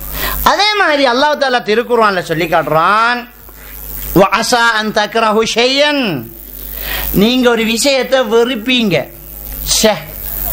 இது வந்திருக்க கூடாது, இந்த ரிசல்ட்ஸ் வந்திருக்க கூடாது, இந்த விளைச்சல் வந்திருக்க கூடாது, இந்த நஷ்டம் வந்திருக்க கூடாது, இந்த ஆளை கல்யாணம் பண்ணி தரக்கூடாது, இப்படியே நீங்க சில விஷயங்களை வெறுப்பீங்க. ஆனால் வஹுவ கைருல் லக்கும், அதுதான் உங்களுக்கு நல்லது. வஅஸா அன் துஹிப்பு ஷையன், நீங்க சில விஷயத்தை விரும்புவீங்களே, எனக்கு இதுதான் கிடைக்கணும் என்று. வஹுவ ஷர்ருல் லக்கும், அது உங்களுக்கு நல்லதில்லை. வல்லாஹு யஅலமு வ அன்தும் லா தஅலமுன், அல்லாஹ்க்கு தான் தெரியும், உங்களுக்கு தெரியாதுன்னு அல்லாஹ் சொல்றான். அதனால நமக்கு நடக்கிற பிரச்சனை உண்டு, நமக்கு நடக்க கூடாது என்று நீங்க கவலைப்படுவீங்க. அப்ப மனசால நினைச்சுக்கோங்க, இல்ல இதுல ஒரு நலவு இருக்குது, நமக்கு தெரியாது. நம்ம கையில் ஒரு புல்ல வச்சிருக்கிறோம், நீங்க உரைப்பா ஒரு ஏதோ ரோஸ் ஒன்று சாப்பிட்டுட்டு இருக்கிறீங்க, ஒரு கோழி ரோஸை, ஒரு இறைச்சி, ஒரு பெட்டிஸை, ஒரு கட்லெட்டை சாப்பிட்றீங்கன்னு வைங்களேன், நல்ல உரைப்பு. கையில் ஒரு புல்ல வச்சிருக்கிறீங்க, இந்த புல்ல கேட்குறான், அம்மா தாமா அப்படின்னு கேட்குறான், நீங்க கொடுப்பீங்களா? பிள்ளையில இறக்கம் இருந்தா கொடுக்க மாட்டீங்க. புல்ல ஆசைப்பட்டு கேட்பான், அவன் அதை விரும்புறான். வஅன்தும் துஹிப்பு ஷையன், நீங்க விரும்புறீங்க, அந்த புல்ல விரும்புது, நீங்க கொடுக்க மாட்டீங்க. நீங்க கொடுக்க மாட்டீங்க. நம்முடைய சொந்த புள்ள தான். புள்ளட இடத்துல கொஞ்சம் உட்கார்ந்து சிந்திச்சு பாருங்க, என்ன கல் நெஞ்சிடா இவளுக்கு, பெத்த புள்ள நான் கை நீட்டி கேட்கிறான், ஒரு துண்டு தந்தா என்ன குறைஞ்சி போய் திரும்ப தரமாட்டேங்கிறாள், பொம்பளையா இவ அப்படின்னு யோசிப்பானா இல்லையா? ஆனா அவன் அந்த தாயுடைய அந்தஸ்துல போயிருந்து பாருங்க, பிள்ளை கேட்டா கொடுத்துக்கிட்டே இருக்கிறதா? இந்த பிள்ளை இதை கொடுக்காதனால அழுகுறத்தை விட, இதை கொடுக்காததுனால அழுகுறத்தை விட கொடுத்ததுக்கு அழுகுறதுதான் ரொம்ப கூட இருக்கும். அதனால என்ன வெறுத்தாலும் பரவாயில்ல, என்ற செல்ல பிள்ளைக்கு நான் இதை கொடுக்க மாட்டேன். இதுதாங்க நிஜம். அல்லாஹ் தஆலா நம்மளை நேசிக்கிறான். நாங்க பிரச்சனை ஒன்றும் இருக்கக்கூடாது, சுமூகமா நாம வாழணும். முஸ்லிம்கள் சுமூகமாக வாழணும். முஸ்லிம்களுக்கு எதிராக யாரும் குரல் கொடுக்க கூடாது. முஸ்லிம்களுக்கு ஒரு தனி மரியாதை இருக்கணும், மதிப்பிரிக்கணும் நம்ம நினைப்போம். அல்லாஹ் என்ன சொல்றார்? இல்ல, நீங்க என்ன நினைக்கிறது உங்களுக்கு கேடுடா, அது வம்புல போய் முடியும். உங்களுக்கு ஒரு பிரச்சனை நடக்கணும், நடக்கிறது தான் உங்களுக்கு நல்லது.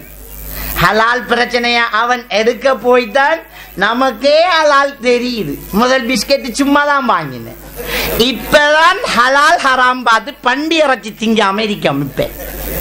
இப்ப அந்த பண்டிகை திங்காது காரணம் என்னன்னா இந்த பண்டிகை தான். நம்ம இப்ப சந்தோஷமா இருக்கிறோம். அது மட்டும் இல்ல, இஸ்லாத்தை இப்ப படிக்கானுவோல், இஸ்லாத்துக்கு வர வீதம் கூடிக்கிட்டு போகுது. எப்ப பிரச்சனை வருதோ அப்பதான் இஸ்லாத்தை ட்ரீட் பண்ணுவான். பெண்டகனை அடிச்சு போட்டு உசாமாட தலையில தூக்கி வச்சு குர்ஆனை இவர்கள் ஃபாலோ பண்ணி யுத்தம் செய்கிறார்கள் என்றோன்னா, குர்ஆன்ல என்னென்னலாம் செல்லிருக்கேன்னு பார்த்த உடனே இஸ்லாத்துக்கு வராங்க. அமெரிக்காவில் இஸ்லாத்துக்கு வரவர்களுடைய வீதம் வருஷத்துக்கு 500 உயருது. வருஷத்துக்கு 500. 2010 ஜெர்மன் போயிருந்தேன். அப்ப ஜெர்மன் அறிக்கை விட்டுச்சு, வருஷத்துக்கு 500 பேர் இஸ்லாத்துக்கு மாறிக்கிட்டு இருக்கிறாங்க, கன்வெர்ட் ஆகிட்டு இருக்கிறாங்க. வருஷத்துக்கு சாதாரணமா 500 பேர் ஜெர்மன்ல மட்டும். யூரோப் நாடுகள் எல்லாம் இஸ்லாத்துக்கு வரவங்க எதுக்கு போறவு? பெண்டகனை அடிச்சது போறவு. இப்ப இலங்கையில பிரச்சனையை கிளப்பி விட்டாங்க. முஸ்லிம்கள் இப்ப ஹலால் ஹராம் பாக்குறாங்க. சும்மா இருந்த பொம்பளைகளுக்கு எல்லாம் இப்ப ஹபாய் போடணும் போல இருக்கு. ஓ, அபாய் தான் பிரச்சனையா? அப்ப நானும் போடுவேன். என்ன, ஒரு ஆள் வந்து சொல்றார், ஒரு கபரு வணங்குற ஒரு வாட்டியில் ஒரு ஆள் வந்து சொல்றார், எங்களுக்கு ஒண்ணும் இல்லை, உங்களுக்கு தான் பிரச்சனை. நான் சொன்னேன், ஓ, காவிர்கள் இஸ்லாத்தையும் முஸ்லிம்களையும் தான் தொந்தரவு கொடுப்பாங்க, உங்களுக்கு ஒரு பிரச்சனையும் இல்லை, நீங்க போங்க, உங்களுக்கு ஒண்ணு, எங்களுக்கு தான் பிரச்சனை. இப்படிதான் நடந்துகிட்டு விளக்கிட்டா. நல்லதுதான், நீங்க பிரச்சனைன்னு நினைப்பீங்க, அது நல்லதுதான். நீங்க நல்லவன்னு நினைப்பீங்களே, அது சில நேரம் பிரச்சனையாகும்.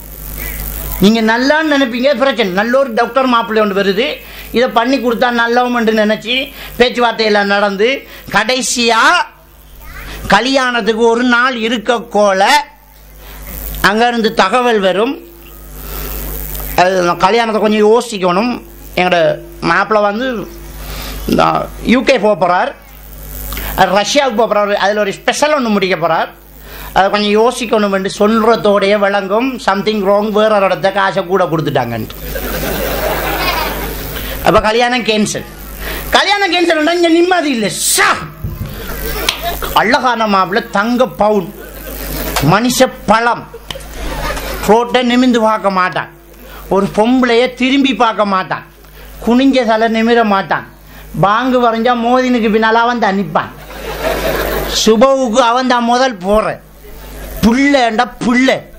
அப்படி ஒரு புள்ள மிஸ்ஸா போய்த்தண்டு கவலைப்படுவீங்க. ஆனா அல்லாஹ் தான் இதை தவற விட்டிருக்கிறான் என்கிறது நமக்கு என்னல்ல விளங்குறல்ல. எப்ப விளங்கும்? ரொம்ப லேட்டா விளங்கும். லேட்டா. நான் இலங்கையினுடைய விடுதலை புலிகளின் தலைவரை இலங்கை இராணுவம் கொன்ற நேரம் பிரான்ஸில் இருந்தேன். பிரான்ஸில் ஒரு யாழ்ப்பாணத்தாள வீட்டில் இருக்கிறேன். அங்கே நெட்டில் லைவாக நேரடியாக நிகழ்ச்சியை பார்த்துக்கிட்டு இருக்கோம். அந்த மனுஷன் அழுதான். அந்த மனுஷன் அழுதுட்டு சொன்னான், ஹசரத் 20 வருஷத்துக்கு முன்ன அல்லாஹ் காப்பாத்திட்டான் எங்களை.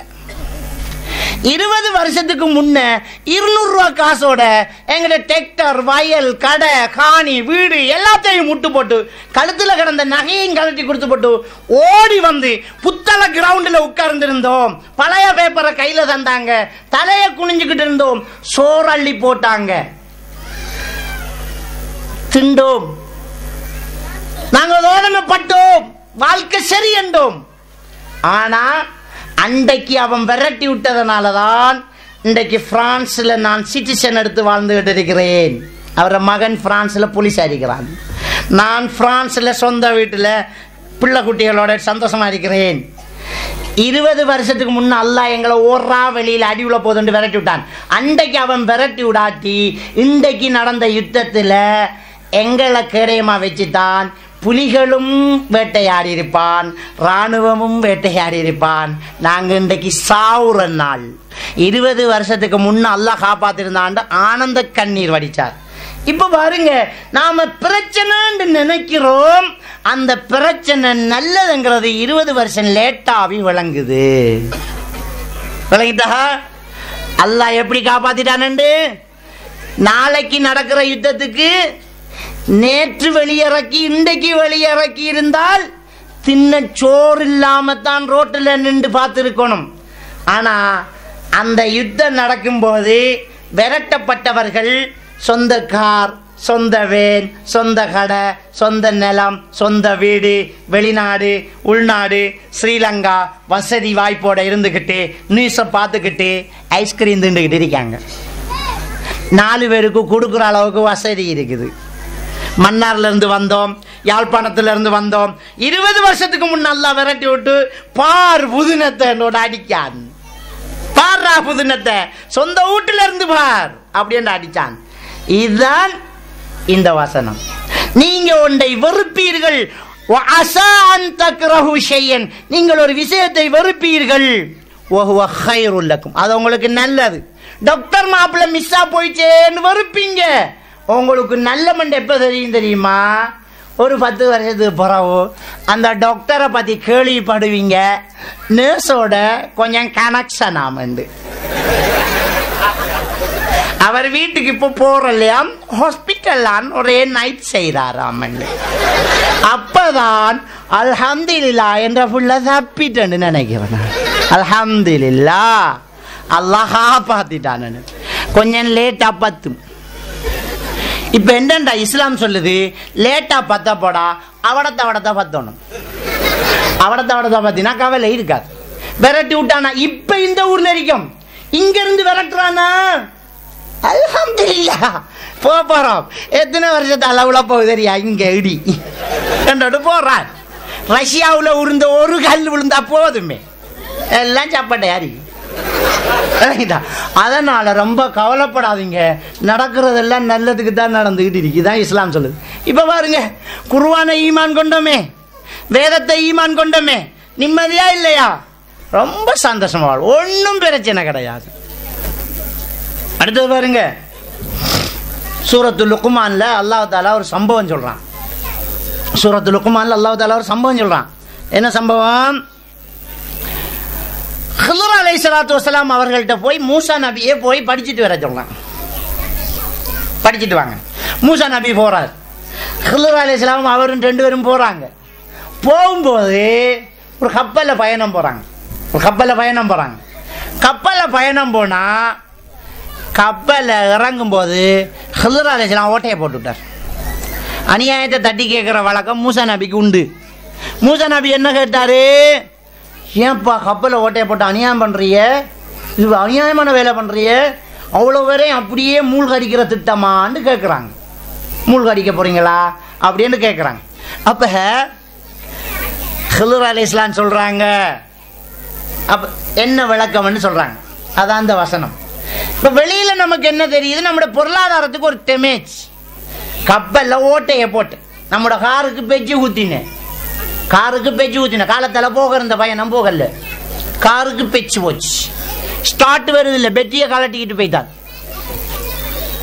தயவு செஞ்சு இந்த சின்ன பிள்ளைகளை வச்சுட்டு இருக்கிறார்கள். கொஞ்சம் இந்த விளையாட்டு பிள்ளைகளை கொஞ்சம் அங்கால படங்கு போட்டு வச்சிருக்கு விடுங்க, விளையாடட்டும். சத்தம் போடுறாங்கல்ல, சத்தம் போடாதன்னு சொல்லாதீங்க. அந்த சத்தம் போடுறத விட சத்தம் போடாதங்கிறதான் கடும் சத்தமாகவும் இருக்கும்.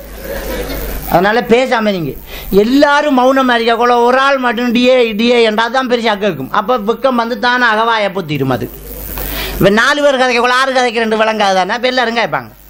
அதனால பேசாம இருங்க. ஒரு ஆள் மட்டும் கதைக்கட்டும். நம்ம மைக்க தருவோம், கொடுப்போம், தனியாக கதைக்கட்டும்.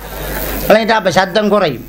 இந்த சின்ன பிள்ளைகள் கொஞ்சம் தயவு செஞ்சு பின்னால் படங்கு போட்டிக்கு அழகாக கழிச்சு விளையாடி உங்களோட டைம் அம்மாமார் வெறும் மட்டும் கொஞ்சம் பின்னால் போய் விளையாடுங்க. ரைட். இப்போ பாருங்க, இந்த கப்பலில் ஓட்டையை போட்டது. கப்பலில் ஓட்டையை போட்டால் நமக்கு என்ன விளங்குது? ஒரு பெரிய ஒரு டெமேஜ் ஒன்று வந்து, பெரிய ஒரு டெமேஜ்.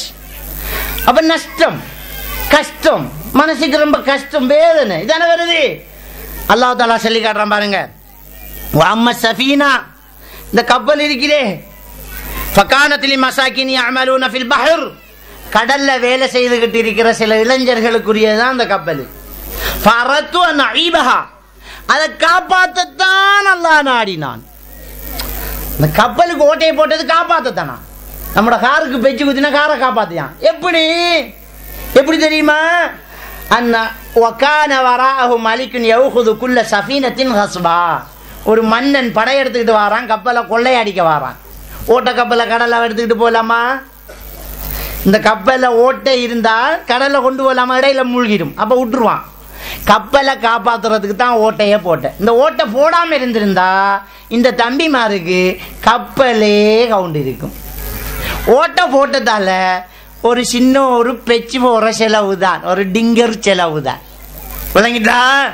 அப்போ நம்மளோட காரை நாங்கள் ஒரு பயணம் போகிறதுக்கு ஸ்டார்ட் அடிக்கிறோம் பெருது இல்லை. இனி நம்மளோட அஜாரு கோவம் வந்துடும்.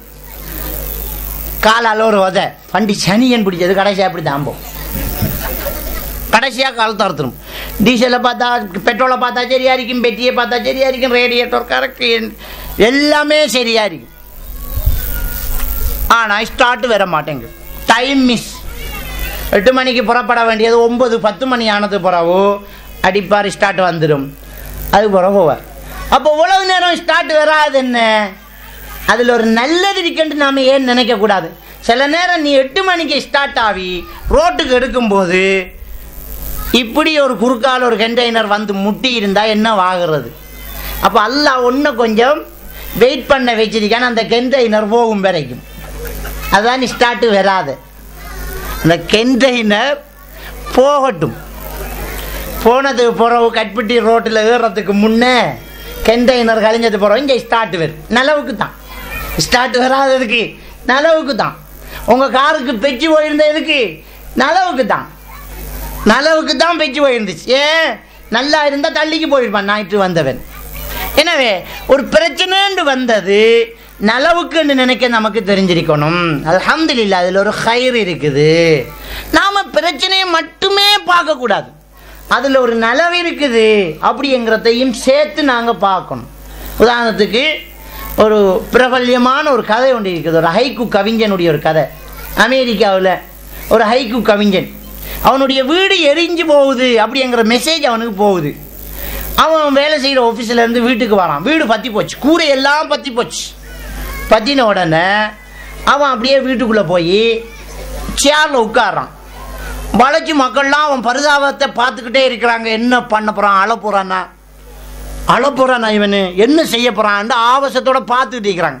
அவன் உட்காந்து போய் அப்படியே சேரில் இருந்துட்டு அப்படி மேலே பார்க்குறான். வானம் தெரியுது, கூரையெல்லாம் பற்றி போச்சு. அவன் சொன்ன வார்த்தை என்ன, ஒரு ஹைக்கு கவிஞன் இல்லையா, கவிதையா சொன்னான், இனி உதிக்கும் நிலவை இங்கிருந்தே பார்க்கலாம். அட வீடு பற்றி போச்சு, கவலைப்படாம அதுக்குள்ள ஒரு நல்லது பார்த்துருக்கான் அவன். உதிக்கும் நிலவை இங்கிருந்தே பார்க்கலாம், அட நல்ல சான்ஸ்டா அப்படிங்கிறான் அவன். அப்போ இதை பெர்செப்ஷன் சொல்லுவாங்க. நாங்கள் பார்க்குறதே ஒன்றை துக்கமாகவும் பார்க்கலாம், சந்தோஷமாகவும் பார்க்கலாம். ஒரே விஷயம் நாங்கள் பார்க்குற பார்வையை பொறுத்து இருக்குது. இதை பெர்செப்ஷன் சொல்லுவாங்க. நல்ல ரிசல்ட்ஸ் வரலையா, அதை நல்லா பாருங்கள், அல்ஹம்துலில்லாஹ். நமக்கு இதெல்லாம் நாடலையாகும். நமக்கு ரிசல்ட்ஸ் வேற, யூனிவர்சிட்டிக்கு செலக்ட் பண்ண, அங்கே யூனிவர்சிட்டிக்கு செலக்ட் பண்ண ஆக்கள் எல்லாரும் வாங்க, உங்களுக்கு என்ன ஒரு ட்ரைனிங் ஒன்று இருக்குது, அந்த காட்டுக்கு கொண்டு போக, காட்டுக்குள்ளே நமக்கு ட்ரைனிங் தர. இது என்னத்துக்கு இந்த வம்பு, சும்மா ஊட்ட இருப்போம். காட்டுக்கு ட்ரைனிங் போன உள்ள யார் பண்ண போகிறாங்க, ஒருத்தரும் பண்ண மாட்டாங்க.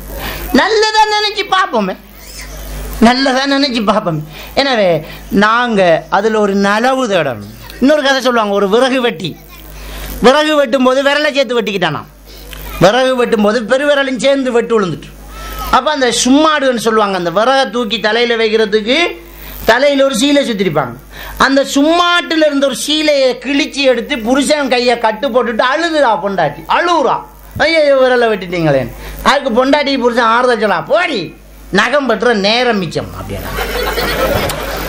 அதுக்குள்ள ஒரு நல்லதை பார்க்குறான் பாருங்க. விரல் போனன்னு கவலைப்படலை, நீ நகம் பெற்றக்குள்ள 4 விரலோட விஷயம் முடியுது, டைம் வேஸ்ட் இல்லை. 4 விரலை வெட்டினா அங்கால டைம் மிச்சண்டி போடி அப்படிங்க. அப்போ மனுஷன் கஷ்டத்தை மட்டும்தான் நம்ம கண்ணுக்கு தெரியுது. நமக்கு எப்போ பார்த்தாலும் கஷ்டம்தான் தெரியுது. நல்லது தெரியணும், 1000 நல்லது நமக்குள்ள இருக்குது, அதெல்லாம் பார்த்துக்க மாட்டோம். நம்ம கஷ்டத்தை தான் நம்ம கண்ணு பார்த்துக்கிட்டு இருக்குது. எனவே அந்த விஷயத்தில் ரொம்ப ஜாக்கிரதையாக இருக்கணும்.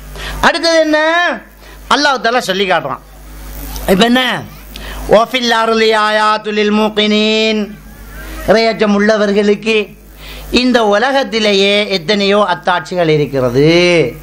வஃபி அன்ஃபுசிக்கும், உங்களுக்குள்ளேயும் எத்தனையோ அத்தாட்சிகள் இருக்கிறது. அஃபலா துப்சிரூன், நீங்கள் சிந்தித்து பார்க்க வேண்டாமா அப்படின்னு அல்லாஹ் தஆலா சொல்லிக்கிறான். நீங்கள் சிந்திச்சு பார்க்க வேண்டாமா அப்படின்னு அல்லாஹ் தஆலா சொல்லிக்கிறான். அப்போ என்ன விஷயம்னு பாருங்க, நாங்கள் படைப்பினங்களை சிந்தித்து பார்க்க வேண்டும் அப்படின்னு அல்லாஹ் குர்ஆன்ல சொல்கிறான். இதை சிந்திக்கும் போது நிம்மதியாக வாழலாம்.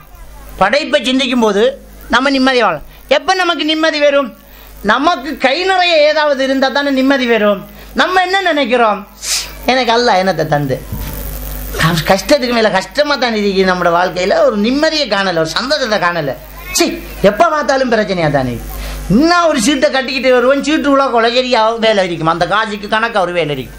இந்த சீட்டு விழுந்த உடனேயே மதுல கட்டிடுவோம், கிணத்தை போட்டுருவோம்னு வச்சிருப்போம். சரியா சீட்டு உலகோலையே பிள்ளைக்கு ஒரு காய்ச்சல் ஒன்று வரும், அங்கால கொழும்பு ஹாஸ்பிட்டல் அப்படின்ட்டு போகல, சீட்டு காய்ச்சும் போய் அடுத்த மாதத்துக்கு காய்ச்சும் போய்த்திருக்கும். நமக்கு எல்லாம் இப்படி தான் நடக்குது. நம்மளோட கஷ்டத்தை மட்டுமே பார்க்குறோம். நாம் இதுதான் பார்க்கணும், நல்லதை பார்க்கணுமே, நமக்கு இருக்கிற பாக்கியங்களை கொஞ்சம் சிந்திச்சு பார்க்கணுமே. அப்போ உங்களை கொஞ்சம் சிந்திச்சு பாருங்க, உங்கள் உடம்பை கொஞ்சம் சிந்திச்சு பாருங்க அப்படின்னு அல்லாஹ் தஆலா சொல்லி காட்டுறோம். இப்போ பாருங்க, நம்ம உடம்பை கொஞ்சம் சிந்திச்சு பார்ப்போம். ஒரு சின்ன ஒரு விஷயம், நம்ம சாப்பிட்ற சாப்பாடு நமக்கு குளுக்கோஸாக மாறுது. எப்படி குளுக்கோஸாக மாறுது, நம்ம சாப்பிட்ற சாப்பாடு நம்மளோட குடலில் போய் இறப்பைக்குள்ளே போய் அது சிறிய சிறிய குளுக்கோஸ் துணிக்கைகளாக பிரிக்கப்பட்டு முழு உடம்பில் உள்ள எல்லா நரம்பு தொகுதி, உடம்பினுடைய எல்லா பகுதிகளுக்கும் போகுது. இது தானா நம்ம பாட்டுக்கு திண்டு ஏப்பம் விட்டுட்டு போய்த்துருவோம். உள்ளுக்குள்ளே இன்ஜின் வேலை செய்யுது, அதை குளுக்கோஸாக பிரித்து ரத்தத்தில் ஓடுது. இந்த இரத்த குழாயில் இந்த குளுக்கோஸுகள் எல்லாம் போய் நம்ம உடம்பில் எல்லா பகுதிகளுக்கும் போய் சேருது. ஆனால் இந்த குளுக்கோஸ் உடம்புல போய் சேரணுமாக இருந்தால் இன்னொரு வேலை நடக்கணும், நம்ம சாப்பிடத்தான் செய்யலாம்.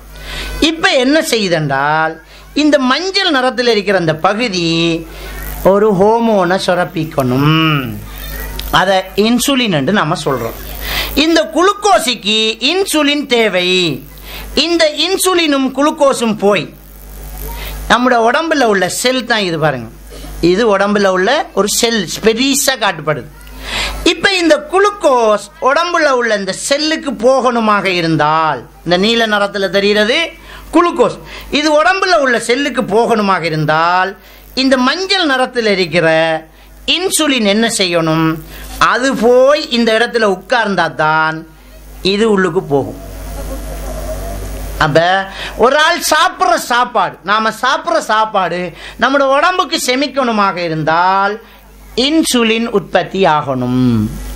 இந்த இன்சுலின் உற்பத்தி ஆகாட்டி இந்த குளுக்கோஸ்ங்கிறது உடம்புக்குள்ள போகாம ரத்தத்தில் நிற்கும். அவரை நாம சொல்ற சீனி வியாதிக்காரன் சொல்றோம். ரோட்ல நிக்கி வளவுக்க போகல, வளவுக்கு போறண்டா கதவை திறக்கணும், இன்சுலின் தான்.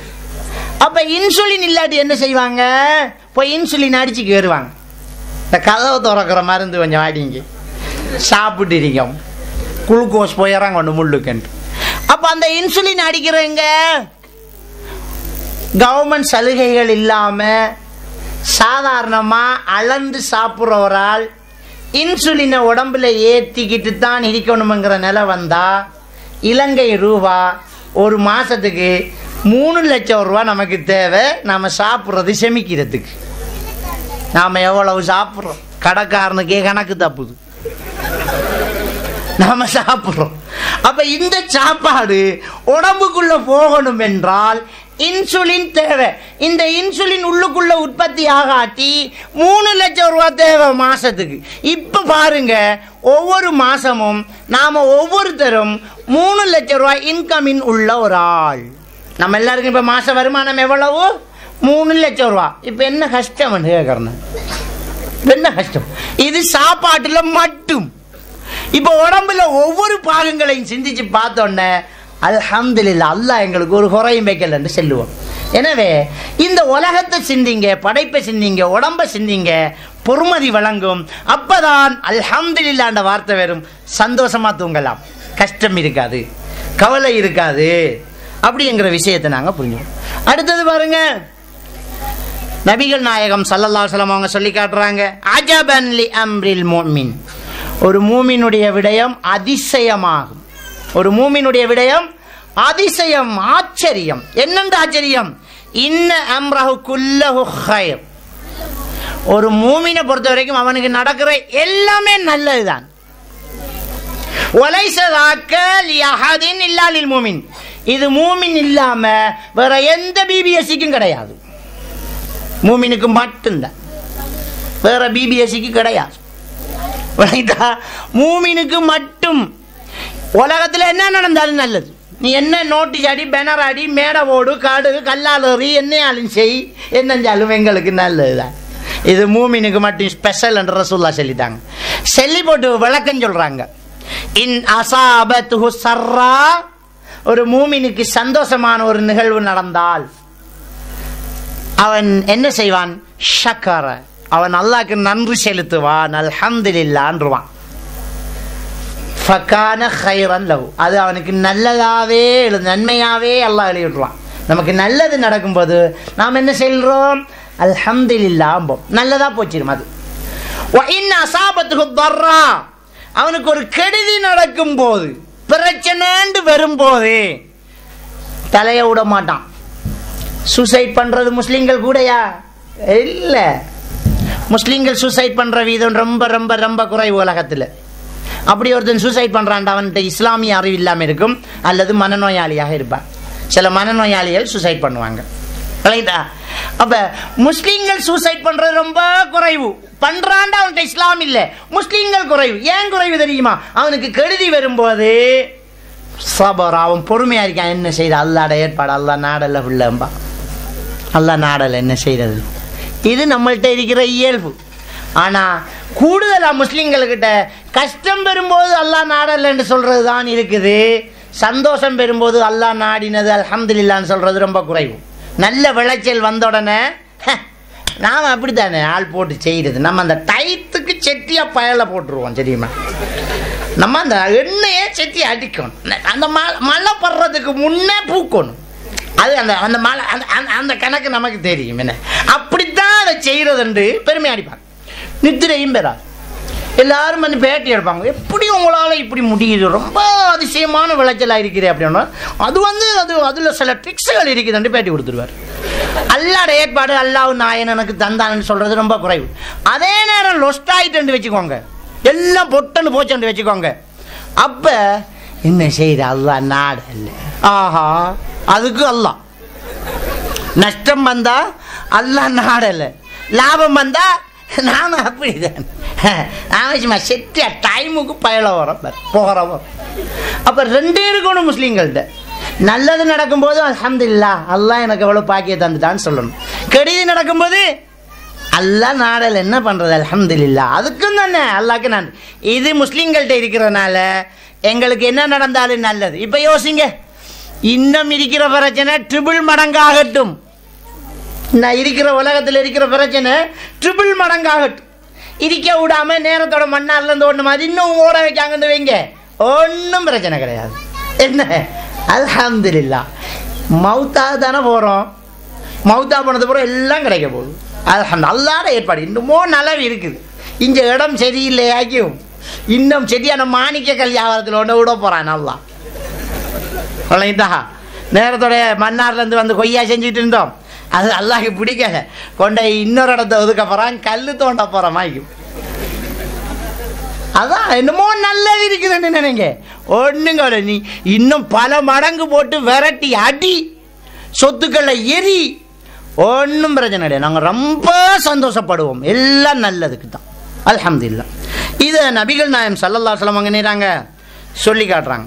அடுத்தது பாருங்க, புகாரி கிரந்தத்தில் பதிவாக்கக்கூடிய ஒரு ஹதீஸ், மா யுஸீபுல் முஸ்லிம மின் நஸபின் வலா வஸபின் வலா ஹம்மின் வலா ஹுஸ்னின் வலா அதா வலா கம்.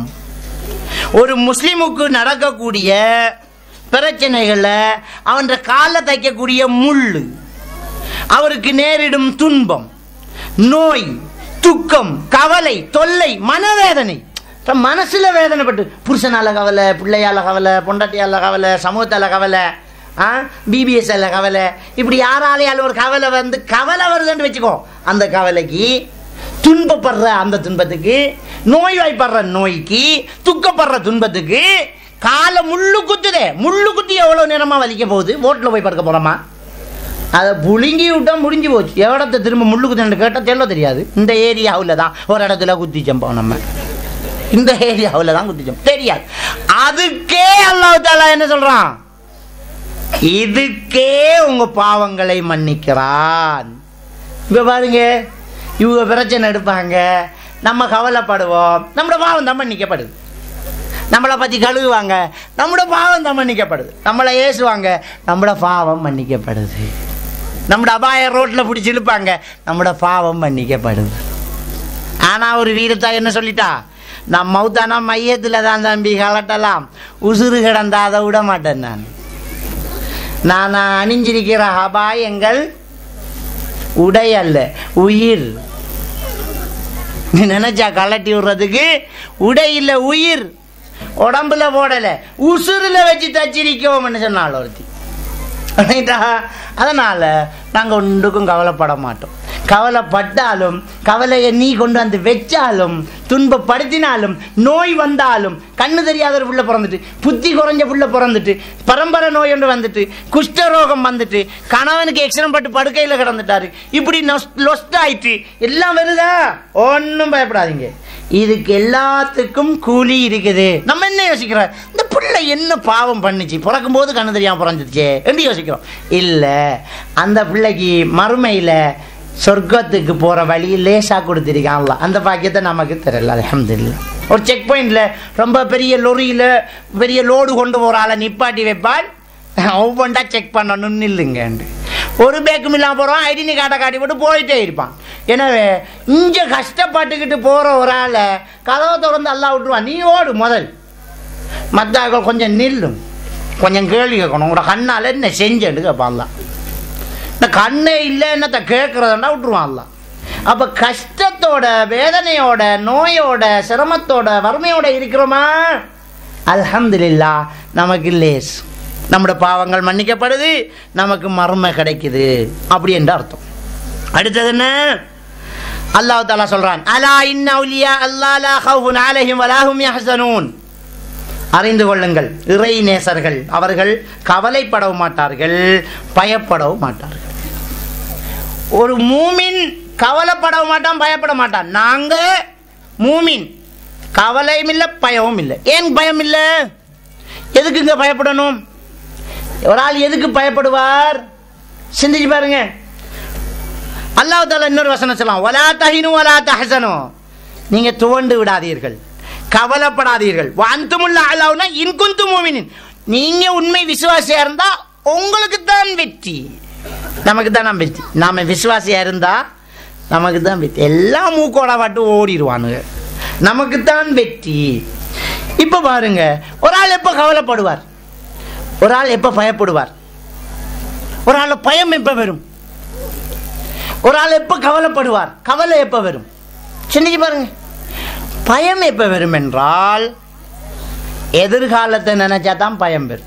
என்ன செய்ய போறோமோ, எப்படி வாழ போறோமோ, இந்த ஜொப்பை எப்படி ஜாயிண்ட் ஆக்க போறோமோ, இந்த வேண்டினத்தை எல்லாம் எப்படி விற்க போறோமோ, நான் விளைஞ்சிட்டு எப்படி அறுவடை செய்ய போறோமோ, எப்படி ஹேண்டில் பண்ண போறோமோ, நான் மேடையை போட்டுட்டோம், நான் அவனை தடுக்க சொல்லிட்டானுகள், என்ன செய்ய போறோமோ, இவ்வளவு பேர் கூட வந்துட்டாங்க, வேண்டின பால்ட்டின்னு ஒரு 45 தானே, என்ன டீ எப்படி ஊற்ற போறோமோ அதெல்லாம் பயம். எதிர்காலத்தை நினைச்சு எதிர்காலத்தை நினைச்சு தான் பயம், என்ன செய்ய போறோமோன்னு பயம்.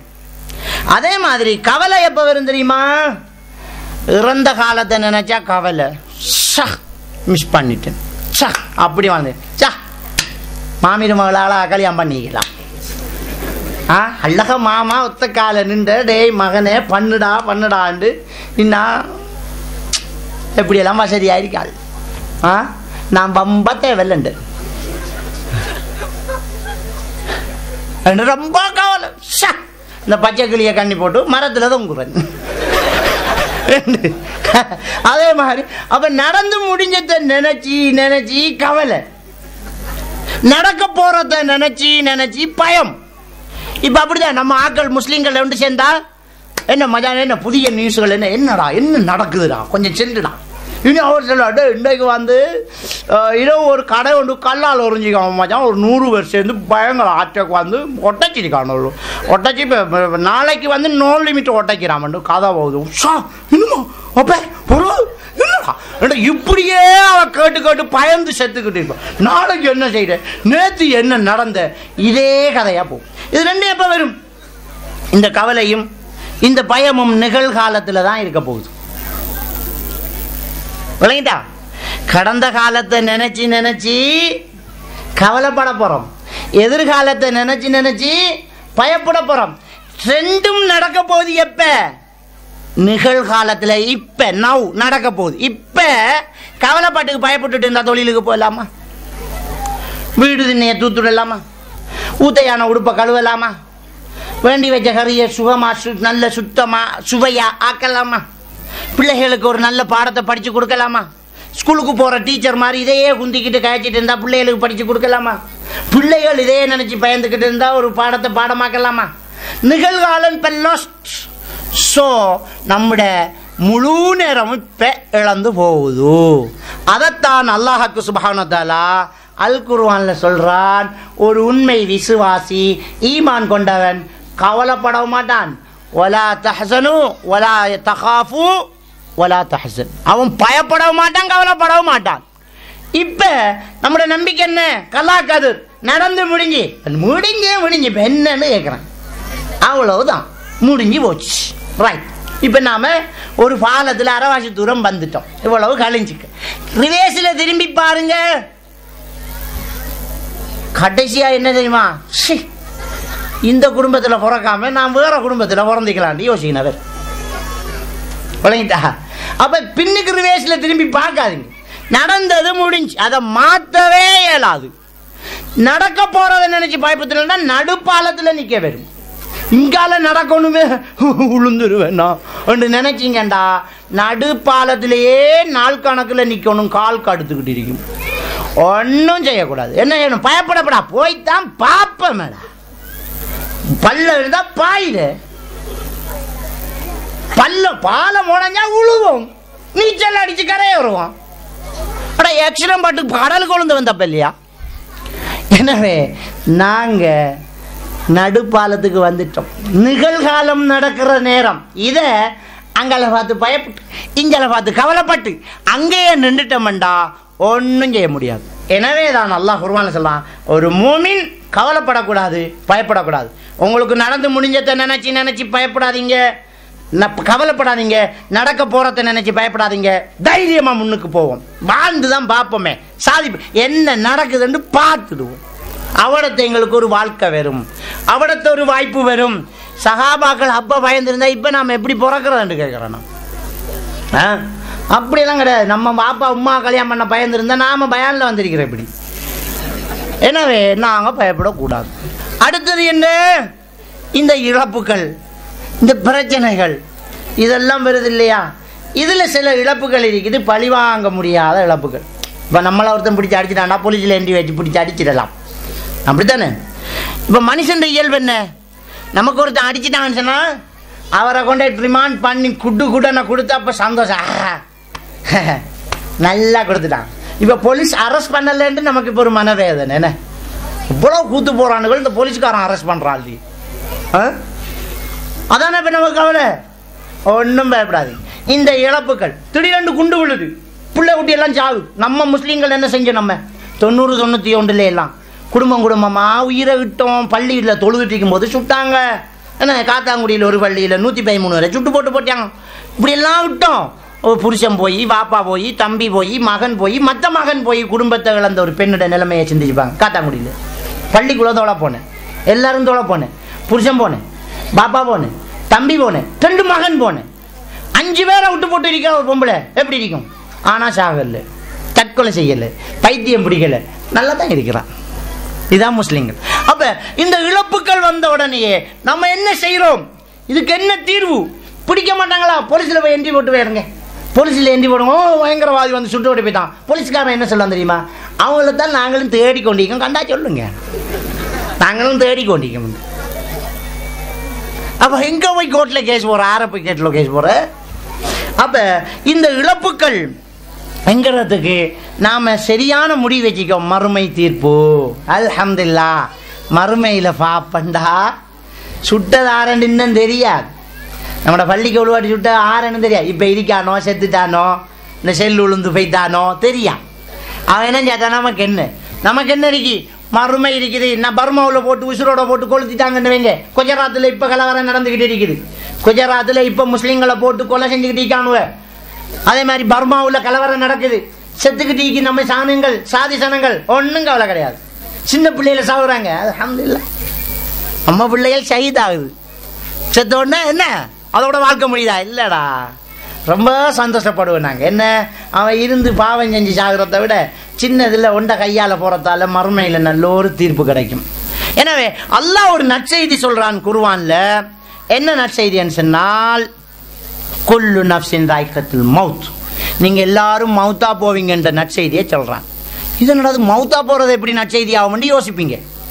நற்செய்தி தான், மௌத்தா போறது நற்செய்தி தான். ஏன் தெரியுமா? அந்த வசனத்தின் தொடரில் அல்லாஹ் தஆலா சொல்றான், வ இன்னமா துவஃபௌன உஜூரக்கும் யௌமல் கியாமா, உங்களோட கூலியை சரியா தாரது மறுமையில தான், இங்க தர முடியாது.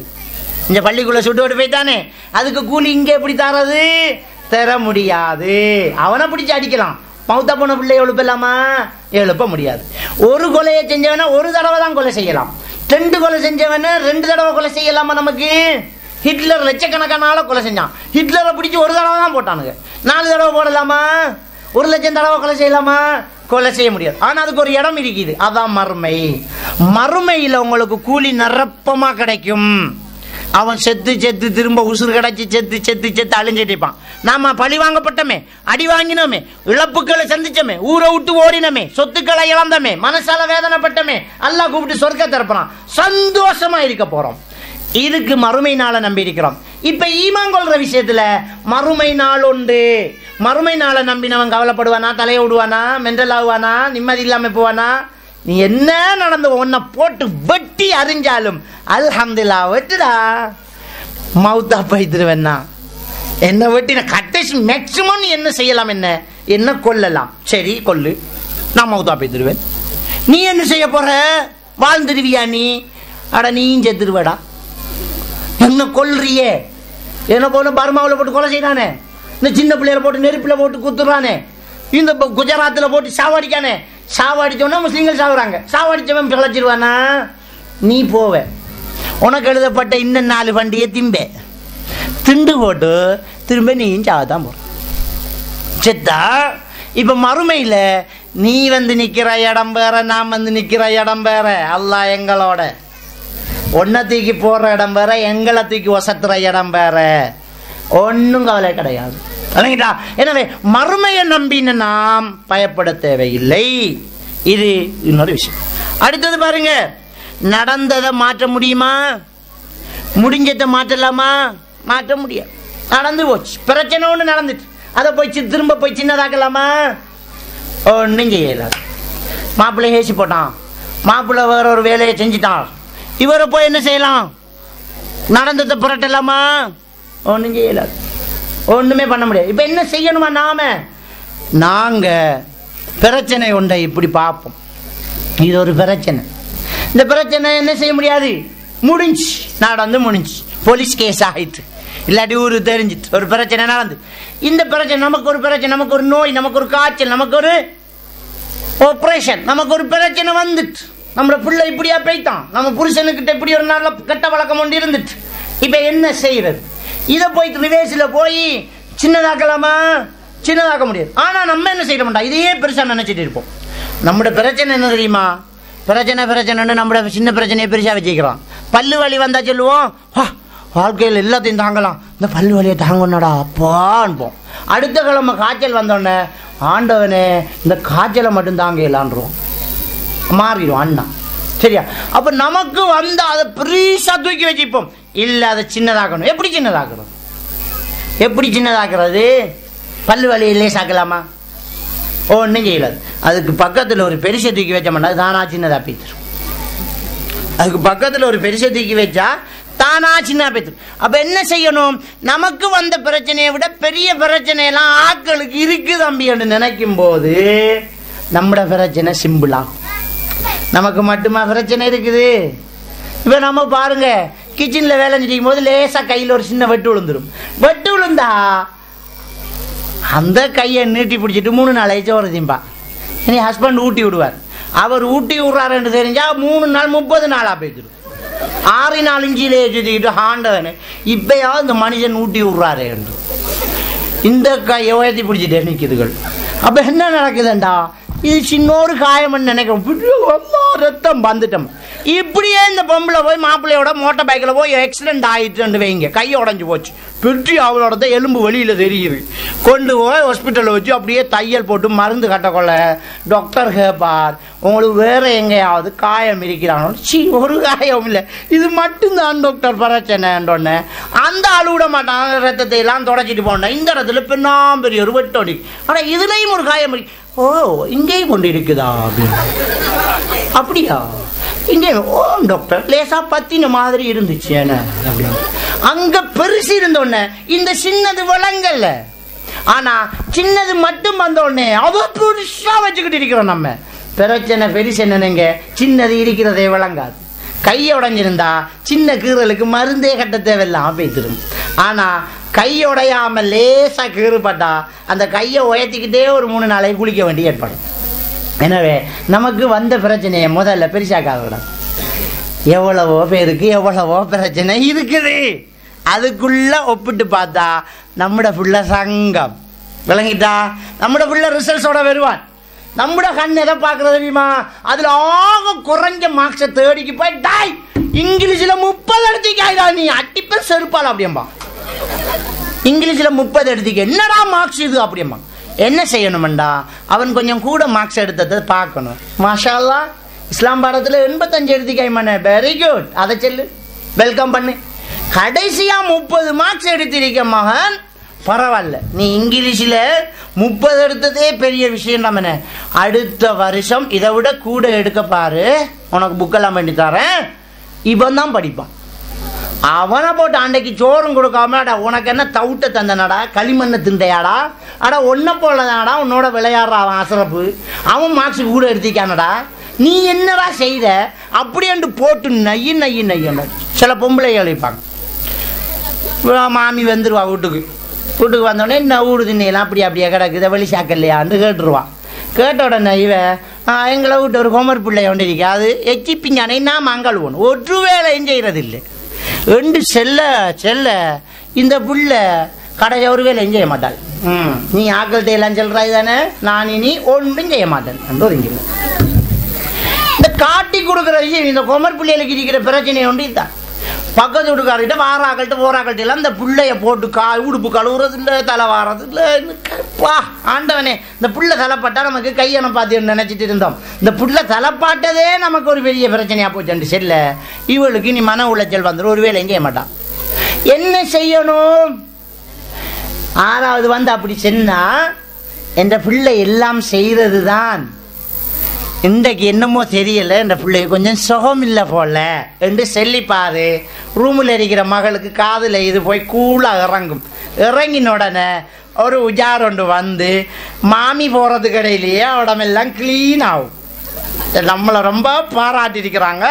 இது உண்மைன்னு நிரூபிச்சு போட்டு தான் அடுத்த வேலை.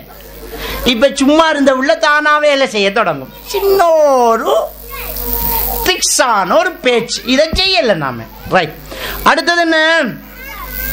அல்லாஹ் தஆலா குர்ஆன்ல சொல்லி காட்டுறான், யஸ்அலுக அஹ்லுல் கிதாப் அன் துனஸில அலைஹிம் கிதாபா மினஸ் ஸமா. நபிகள் நாயகம் ஸல்லல்லாஹு அலைஹி வஸல்லம் அவர்கள்ட்ட யூதர்கள் வந்து சொன்னாங்க, உங்களை நாங்க நபி என்று நம்புறேன்டா, இந்த பாலைவனத்தில் ஒரு நீரூட்டை ஓட செய்யுங்கண்டாங்க. இவர் சொன்னார், நான் உங்களை போல ஒரு மனுஷன் தான், எனக்கு வஹீதான் வருது, இதெல்லாம் எனக்கு செய்ய இயலாது, நான் அல்லாஹ்வோட தூதரேன்டார். அப்படியா? அப்ப உங்களுக்கு தங்கத்தால் ஒரு ஊடு கட்டுங்களேன் பாப்போம்.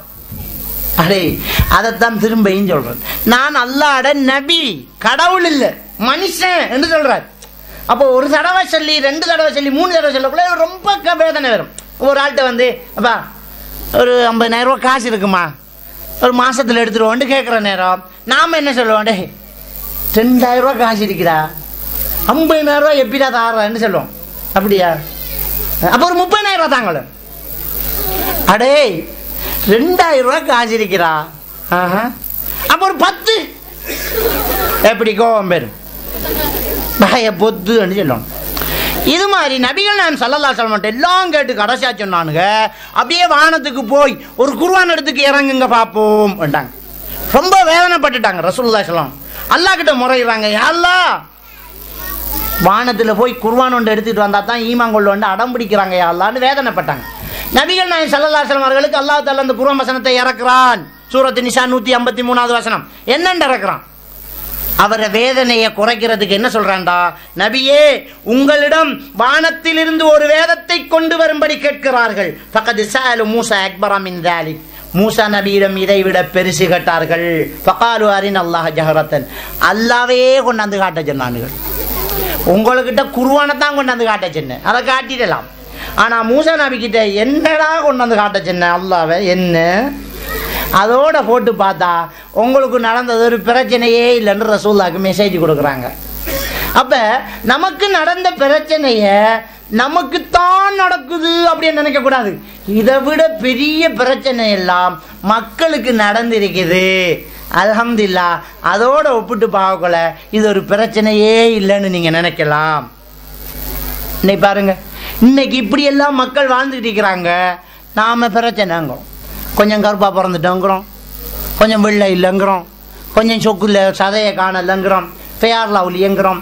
அதுக்கு ஒரு மருந்து, இதுக்கு ஒரு மருந்து, வாய் கொப்பளிக்கிறதுக்கு ஒரு துணிக்கு, கண் புருவத்துக்கு ஒன்று, நகத்துக்கு ஒரு பொலிசி, முடிக்கு ஒரு ஜெல்லு, உதட்டுக்கு ஒரு ஜெல்லு, இப்படி ஒவ்வொன்றா பாவிக்கிறோமே.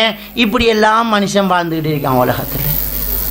இப்படியெல்லாம் மனுஷன் நீர் இல்லாத பகுதிகளை இப்படியெல்லாம் மனுஷன் வாழ்ந்துக்கிட்டு இருக்கிறான். தண்ணி இல்லாத மிருகங்களை ஜீப்ராவை பாருங்க, நீர் இல்லாமல் அப்படியே செத்து போயிட்டு மழைக்காக ஏங்கிக்கிட்டு இருக்கிற பிள்ளைகளை பாருங்க. நிலத்தை தோண்டி பார்க்குறான் மனுஷன், தண்ணி இல்லை. நிலத்தை தோண்டி பார்த்தான், தண்ணி இல்லை. ஆனால் மழை பொழியுமா அப்படி என்று கோப்பைகளோட பிள்ளைகள் நிற்குது. தண்ணி இல்லாத பிள்ளைகள், தண்ணி இல்லாத பிளேஸ், தண்ணி இல்லாமல் செத்துக்கிட்டு இருக்குது. மாடு சிறுநீர் கழிக்கிற நேரம் பார்த்து வாயை வச்சு குடிக்கிற அளவுக்கு தாகம். ஒரு மாடு சிறுநீர் கழிக்குது, அப்போ போய் அதை குடிச்சு தாகம் தீக்கிற அளவுக்கு மனுஷனுக்கு தாகம். நிலத்துல கொட்டி கிடக்கிற தண்ணிய கைய போட்டா கலங்கிடுமே என்று குனிஞ்சே குடிக்கிற தாய். இன்னைக்கு உலகத்துல இப்படி எல்லாம் மக்கள் வாழ்ந்துகிட்டு இருக்கிறாங்க. நாங்க ஒரு கார் கழுகுற தண்ணி அவங்களுக்கு உசுரை காப்பாத்து. இன்னைக்கு நமக்கிட்ட வீண் விரயமாயிட்டு இருக்குது. அங்க சாப்பாடு இல்லாம பிள்ளைகள் செத்துக்கிட்டு இருக்குது. இதே உலகத்துல சில பகுதிகளில் சாப்பாடு இல்லாம தாய்ப்பால் கொடுக்கிற தாய் சாப்பாடு இல்லாம மயக்கம் போட்டு கிடக்குது. தாய்ப்பாலுக்காக ஒரு குழந்தை அந்த தாயை எழுப்பிக்கிட்டு இருக்குது பாருங்க. தாய்ப்பால் கொடுக்க வேண்டிய தாய் காத்துக்கிட்டு இருக்கிறா. குழந்தை உசுறு விட்டு அதை போய் மடுவில் வச்சுக்கிட்டு ஒரு தாய் உட்கார்ந்துக்கிட்டு இருக்கிறத பாருங்க. அதை கூட புதைக்கிறதுக்கு துணைக்கு ஒரு ஆள் இல்லை. இப்படி மனுஷன் இன்றைக்கு வாழ்ந்துட்டு இருக்கிறான். இந்த பிள்ளைகளுடைய முகத்தில் இருக்கிற ஏக்கங்களுக்கு முன்னால நமக்கு என்ன கஷ்டம் இந்த உலகத்துல வந்திருக்கேன்னு கொஞ்சம் பாருங்க. இந்த கண்கள்ல இருக்கிற அந்த கவலைக்கு முன்னால நாங்க இந்த உலகத்துல என்ன சோகத்தை தாங்கி இருக்கிறோம் பாருங்க. இந்த வேதனைகளுக்கு முன்னால இதெல்லாம் ஒரு பிரச்சனையா? இதெல்லாம் நமக்கு ஒரு கஷ்டமா? இப்படியெல்லாம் மனுஷன் இருக்கிறானே. முகத்துல முக்குறே ஈய வரட்டுறது கூட உடம்புல ஒரு தெம்பில்லாத இந்த பிள்ளைகள் எல்லாம் உலகத்துல இருக்கிறே. நமக்கு என்னங்க பிரச்சனை? நமக்கு நம்மளோட பிரச்சனை தான் பெருசா தெரியுது. ஆனா அடுத்தவங்களோட பிரச்சனைகளை கொஞ்சம் சிந்திச்சு பாருங்க. ஒரு கோப்பையில கொஞ்சம் தண்ணி தாகம் இருந்து அந்த தாய் அந்த பிள்ளைக்கே தூக்கி கொடுக்கிறாவே. இதுக்கு தாங்க சொர்க்கம். ஆயிஷா நாய்கிட்ட ஒரு பொம்பளை வாரா, யாசகம் கேட்டு வாரா. ஆயிஷா நாய்கிட்ட ரெண்டு சொந்த குழந்தை ரெண்டை கூட்டிட்டு வராங்க. வந்து கேட்குறாங்கம்மா ஏதாவது தாங்கண்டு. ஆயிஷா நாய் 3 ஈச்சம்பழம் இருந்து கொண்டே கொடுக்குறாங்க. பேரிச்சம்பழத்தை 3 பேரிச்சம்பழத்தையும் கொண்டே கொடுத்தாச்சு. கொடுத்தோன்னு அந்த தாய் என்ன செய்யறா, அது கொண்டு அடுத்த குழந்தை கொண்டு தான் ஒன்று எடுத்துக்கிறான். அந்த 2 குழந்தைகளும் அவசரமா 2 பேரிச்சம்பழத்தையும் வாயில வச்சிடுது. எவ்வளவு பசி இருக்கும் பாருங்க. அந்த தாயும் ஒன்றை சாப்பிட பார்க்குது. பார்க்கும்போது அந்த 2 பிள்ளைகளும் அந்த 2 பேரிச்சம்பழத்தையும் வாயில வச்சுட்டு உம்மான முகத்தை பரிதாபமாக பார்க்குது. தாயே பசி அடங்கலம்மா அப்படி என்று பார்க்குது. வாய்க்கு அருக கொண்டு போன அந்த பேரிச்சம்பழத்தை அந்த தாய் 2ஆ கிழிச்சு 2 குழந்தைக்கும் கொடுத்து வாயை கட்டிக்கிட்டு பசியோட எழும்பி போறதை பார்த்து ஆயிஷா நாய்க்கு தாங்க முடியாம போய் நபிகள் நாயகம் ஸல்லல்லாஹு அலைஹி வஸல்லம் அவங்கள்ட்ட சொல்லுது. ஸல்லல்லாஹு அலைஹி வஸல்லம் அவர்கள் சொன்னார்கள், இந்த பொம்பளைக்கு இந்த பேரிச்சம்பழத்தை 2ஆ கிழிச்சு சொந்த குழந்தைக்கு கொடுத்தாங்களே, இந்த வேலைக்காகவே அல்லாஹ் தஆலா சொர்க்கத்தை கொடுத்துட்டாம்மா, சொர்க்கம் கிடைச்சிட்டு அப்படின்னு சொன்னாங்க. அதாங்க இந்த கட்டம். இவ்வளவு பட்டினி பசி தாகம் இருக்கிற நேரம் தன்ற உயிரை மாற்றிக்கொள்ளாம அந்த பிள்ளைக்கு தண்ணிய கொடுக்கிறாங்களே இந்த தாய், இதாங்க அந்த சொர்க்கம். இப்படி எல்லாம் இன்றைக்கு உலகத்துல மனுஷன் வாழ்ந்துகிட்டு இருக்கிறான். இதுக்கு முன்னால் நமக்கு என்னங்க பிரச்சனை? ஒவ்வொரு நிமிடமும் ஒவ்வொரு உயிரை விட்டுக்கிட்டு தலையில அடிச்சுக்கிட்டு இருக்கிற நம்ம முஸ்லிம் சகோதரர்கள். இதெல்லாம் நம்ம முஸ்லிம்கள் உலகத்துல சில நாடுகளை இப்படி ஆப்பிரிக்கா நாடுகளை எத்தியோப்பியா போன்ற பகுதிகளை இப்படி வாழ்ந்துகிட்டு இருக்கிறாங்க. இதெல்லாம் இன்னைக்கு உலகத்துல இருக்கு. நமக்கு கவலையா இருக்கும். நமக்கு என்ன பிரச்சனைங்க? நமக்கு என்னங்க பிரச்சனை? இப்படி எல்லாம் மக்கள் தண்ணிக்காக கவர்மெண்ட் கிட்ட போய் முறைப்பாடு செய்யற பெண்களை பாருங்க. இந்த கண்ணீருக்கு என்ன பதில்? இந்த மக்களுக்கு என்ன பதில்? இப்படி எல்லாம் மனுஷன் வாழ்ந்துட்டு இருக்கிறானே. இதுக்கு முன்னால நமக்கு என்ன பிரச்சனை நடந்த சிந்திச்சு பாருங்க. ஆனா நம்ம பழங்களை சாப்பிட்றோம், விதவிதமா சாப்பிட்றோம், பெரிய சகன் வச்சு சாப்பிட்றோம், கொட்டுறோம். அல்லாஹ் தஆலா குர்ஆன் சொன்னான், குலு வஷ்ரபு வலா துஸ்ரிபு, உண்ணுங்க பருங்க வீண்விரயம் செய்யாதீர்கள், இன்னஹு லா யுஹிப்புல் முஸ்ரிஃபின். அல்லாஹ் தஆலா வீண்விரயம் செய்றாக்களை நேசிக்கிறது இல்லைங்கிறான். நாம ரொம்ப சாப்பிடுங்க, நாம கொட்டுறோம். எந்த அளவுக்கு கொட்டுறோம் தெரியுமா? டஸ்ட்பினை பாருங்க எவ்வளவு சாப்பாடு கொட்டிருக்கிறது. இன்னைக்கு சில நாடுகளை கொண்டு போய் கழிச்சு கொட்டுறலாம் உணவு தான். லொரியா கொண்டு கொட்டுறான் உணவை. ஒரு பகுதியில் மக்கள் தண்ணிக்கு வழி இல்லாம செத்து கட்டிக்கிறாங்க. நம்ம இவ்வளவு அருள் நமக்கு அல்லாஹ் தந்திருக்கிறான். இவ்வளவு விஷயங்கள் அல்லாஹ் தந்திருக்கிறான். இந்த விஷயத்தை யோசிக்கலையே. அல்லாஹ் தஆலா குர்ஆன்ல சொல்றான், சும்ம லதுஸ்அலுன்ன யௌமைதின் அனின் நஈம். நாளை மறுமையிலே நீங்கள் இந்த அருள் பாக்கியங்களை கேட்டு விசாரிக்கப்படுவீர்கள். நாளை மறுமையில விசாரிக்கப்படுவீங்க. நாளை மறுமையில விசாரிக்கப்படும் என்று யோசிக்கல. ஃபேர் லவ்லி வேண்டலையேன்னு யோசிப்போம். நம்ம லிப்டிக்கு வேண்டலையேன்னு யோசிப்போம். இன்னும் கொஞ்சம் தெளிஞ்சிக்கலாமான்னு யோசிப்போம். நம்ம இதை யோசிப்போம். அப்ப நம்ம பிரச்சனை தான் நம்ம பெருசா தெரியுது.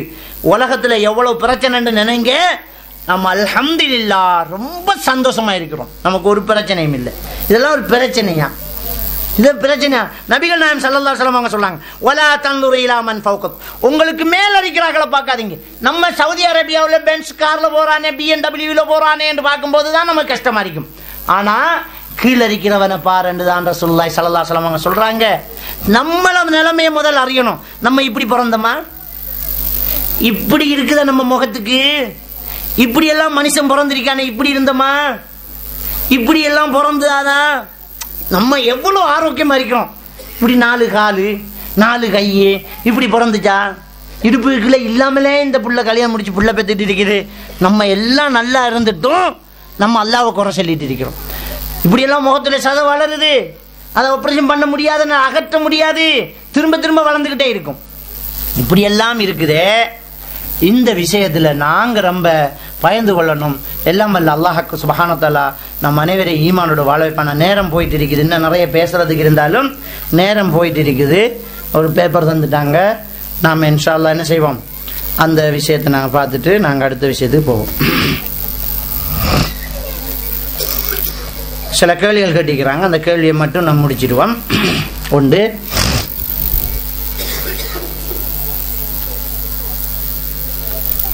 ஜின் பேய் பிசாசு பிடிக்குமா? பிடித்தவருக்கு அண்ணாவி செய்யும் வைத்தியம் உண்மையா? அப்படின்ற ஒரு கேள்வி கட்டிக்கிறாங்க. அதாவது ஒரு ஆளுக்கு ஜின் பேய் பிடிக்கிற, ஜின் மூறதுன்னு சொல்லுவாங்க, ஜின் பேய் பிடிக்கிறேன்னு சொல்லுவாங்க. இது உண்மையா அப்படின்னு சொல்லுவாங்க. உண்மையில் நான் ஆரம்பத்தில் சொன்ன மாதிரி இந்த hallucination, visual hallucination, auditory hallucination, இந்த ஹலுசினேஷன் ஏற்படுறவங்க ஜின் தனக்குள்ள வாரதாகவும் தனக்கு கண்ணுக்கு தெரிகிறதாகவும் அவங்க பேசுவாங்க. அதில் இன்னொன்றைக்கு டெலியூஷன் சொல்கிறது. டெலியூஷன் என்றால் அவங்கள்ட்ட ஒரு அபரிமிதமான ஒரு நம்பிக்கை, ஒரு தப்பான ஒரு நம்பிக்கை இருக்கும். தனக்குள்ள ஒரு சக்தி வருகுது, தனக்குள்ள ஒரு ஆவி உள்ளுக்குள்ள வருது அப்படின்னு நம்பாங்க. ஆனால் உண்மையில ஒரு ஆவி வாரதில்லை. இவங்களுக்குள்ள சில கூடுதல் சக்திகள் வெளிப்படுறத நாங்கள் பார்க்கலாம். 10 பேருக்கு அடிப்பாங்க, 10 பேரை பிடிச்சி அடிச்சுட்டு ஓடிடுவாங்க. அப்போ நம்ம சொல்லுவோம், இந்த பலம் எங்கேருந்து வந்துச்சு? 4 நாள் சாப்பிடாம படுத்த ஆளுக்கிட்ட 10 பேரை பலம் எப்படி வந்துச்சு? நாங்கள் யங்ஸ் வந்து ஒரு 10 பேர் பிடிக்கிறோம், ஒரு பொம்பளை அடிச்சு விட்டா அவ்வளோ பேரும் இருந்துச்சு. நம்ம எங்கேருந்து வந்துச்சு அந்த பலம்? நம்பாங்க ஜின் தான் அப்படிம்பாங்க. இல்லை, ஜின் கிடையாது, அது உள நோய். அதாவது ஒரு ஆளுக்கு இந்த வலிப்பு வருது பாருங்க, ஃபிட் வருது. ஃபிட் வர ஒரு ஆளில் விரல் ஒன்றை நம்ம 4 பேர் சேர்ந்தா கூட அசைக்க முடியாது.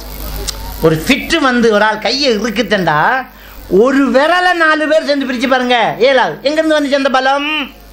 அந்த உடம்புல ஒரு மாற்றம் ஏற்படும் போது அந்த அபரிமிதமான ஒரு பலம் வந்துடும். எனவே இந்த நோய் என்பது, இந்த டெலூஷன் என்பதோ, இந்த சிக்ஸோப்ரனியாங்கிறதோ, இந்த ஹலுசினேஷன் என்பதோ, இது சில நோய்களுக்கான அறிகுறி. பைபோலர் அஃபெக்டிவ் டிஸார்டர் என்று சொல்லுவாங்க. இப்படிப்பட்ட அந்த நோய்கள் வரும்போது அது வெளியில் நம்ம எல்லாருக்கும் ஜின் பிடிச்ச மாதிரி தான் தெரியும். அதுக்கு உரிய நேரத்தில் மருந்து, அதுக்கு வந்து சரியான மருந்தை கொடுக்கலாம். இல்லாமல் நாம் கொண்டு போனால் வைத்தியர் நூல் காட்டுவார், சில நேரம் சரியாகும். இந்த அண்ணாவி என்ன செய்வார்? மந்திரம் செய்வார், சில நேரம் சரியாகும், ஆனால் திரும்பவே. அதை சொல்றது டெலூஷன். டெலூஷன்டா அவங்களுக்குள்ள ஒரு சக்தி இருக்கிறதா அவங்க நினைக்கிறாங்க. அண்ணாவி மந்திரிக்கும் போது அது வெளியில போறதாக திரும்ப நினைக்கிறாங்க. எனவே டெலூஷனுக்கு நெகட்டிவ் டெலூஷன் வந்துடும். பாசிட்டிவ்க்கு பாசிட்டிவ் திங்கிங், நெகட்டிவ் திங்கிங் வந்துடும். இது ரெண்டும் வந்த உடனே தனக்கு குணமடைகிறதாக அவங்களுக்கு தோன்றும். ஆனால் திரும்ப அந்த வருத்தம் மருந்து கொடுத்து தான் அதை குணப்படுத்த முடியும். சரியான சைக்காட்ரிஸ்ட் டாக்டர்கிட்ட கொண்டு போய் மருந்து கொடுத்தா தான் சரி. இன்னும் சில அசாதாரணமான நிகழ்ச்சி நீங்க பார்க்கலாம். ஒரு ஆள் 10 பேரை சாப்பாட்டை சாப்பிட்றது. ஒரு ஆள் எவ்வளவு சாப்பிடலாங்க? மிஞ்சி கிஞ்சி போனால் ஒரு சகஞ்சோறு திங்கலாம். சில ஒரு அதிசயமான ஆட்கள் இருக்கானுங்க, ஒரு 2 சகன் திம்பானுங்க. அதையும் விட கூடி ஒரு 4 சகனு 5 சகனு 10 கோழி 8 சந்து அப்படியே துண்டு போட்டு கடைசியாக ஒரு வாளி தண்ணியை குடிச்சு போட்டு திரும்ப 2 பப்பாசி பழத்தை வெட்டி துண்டு போட்டு திரும்பவும் பசிக்குதண்டா. எப்படிங்க இதை என்ன முடிவு எடுக்கிறது? ஆனால் அவன் துண்டத்தை எல்லாம் ஒரு பேக்கில் கட்டினா அவனை விட பெருசாக இருக்கும். எப்படிடா இது சாத்தியம் அப்படி என்று பார்த்தால் அதுக்கு சில விஞ்ஞான விளக்கங்கள் உண்டு. அதாவது நம்முடைய உடம்புக்கு சாப்பாடு தேவை என்றால் நம்முடைய உடம்புக்கு நம்ம சாப்பிட்றது குளுக்கோஸா போகணும். நமக்கு சாப்பாடு தேவைப்படும் போது நம்முடைய மூளையில ஹைப்போதலம்ஸ்ல சட்டைட்டரி சென்ட்ரல்ல இருந்து ஒரு ஓர்டர் வரும், பசி என்று. நாம சாப்பிட்டுட்டு இருக்கும் போது அந்த ஹைப்போதலம்ஸ்ல இருந்து திரும்ப ஓர்டர் வரும் சட்டைட்டரி சென்ட்ரல்ல இருந்து, போதும் நிப்பாட்டுங்க. அப்ப நாம நிப்பாட்டிடுவோம். ஆனா இந்த சிக்ஸோப்ரினியா அல்லது பைபோலர் அஃபெக்டிவ் டிஸார்டர் இது போன்ற நோய் உள்ளவர்களுக்கு இந்த மூளையில தான் பிரச்சனை, மூளையில உள்ள ஒரு ஹார்மோன்ல தான் பிரச்சனை. அதனால இந்த ஹைப்போதலம்ஸ்ல உள்ள சட்டைட்டரி சென்ட்ரல்ல ஒரு பிரச்சனை வந்துட்டு, பிரச்சனை வந்துட்டா பசி சாப்பிடு என்ற கட்டளை வந்ததோட அது இயங்காம நின்றும்.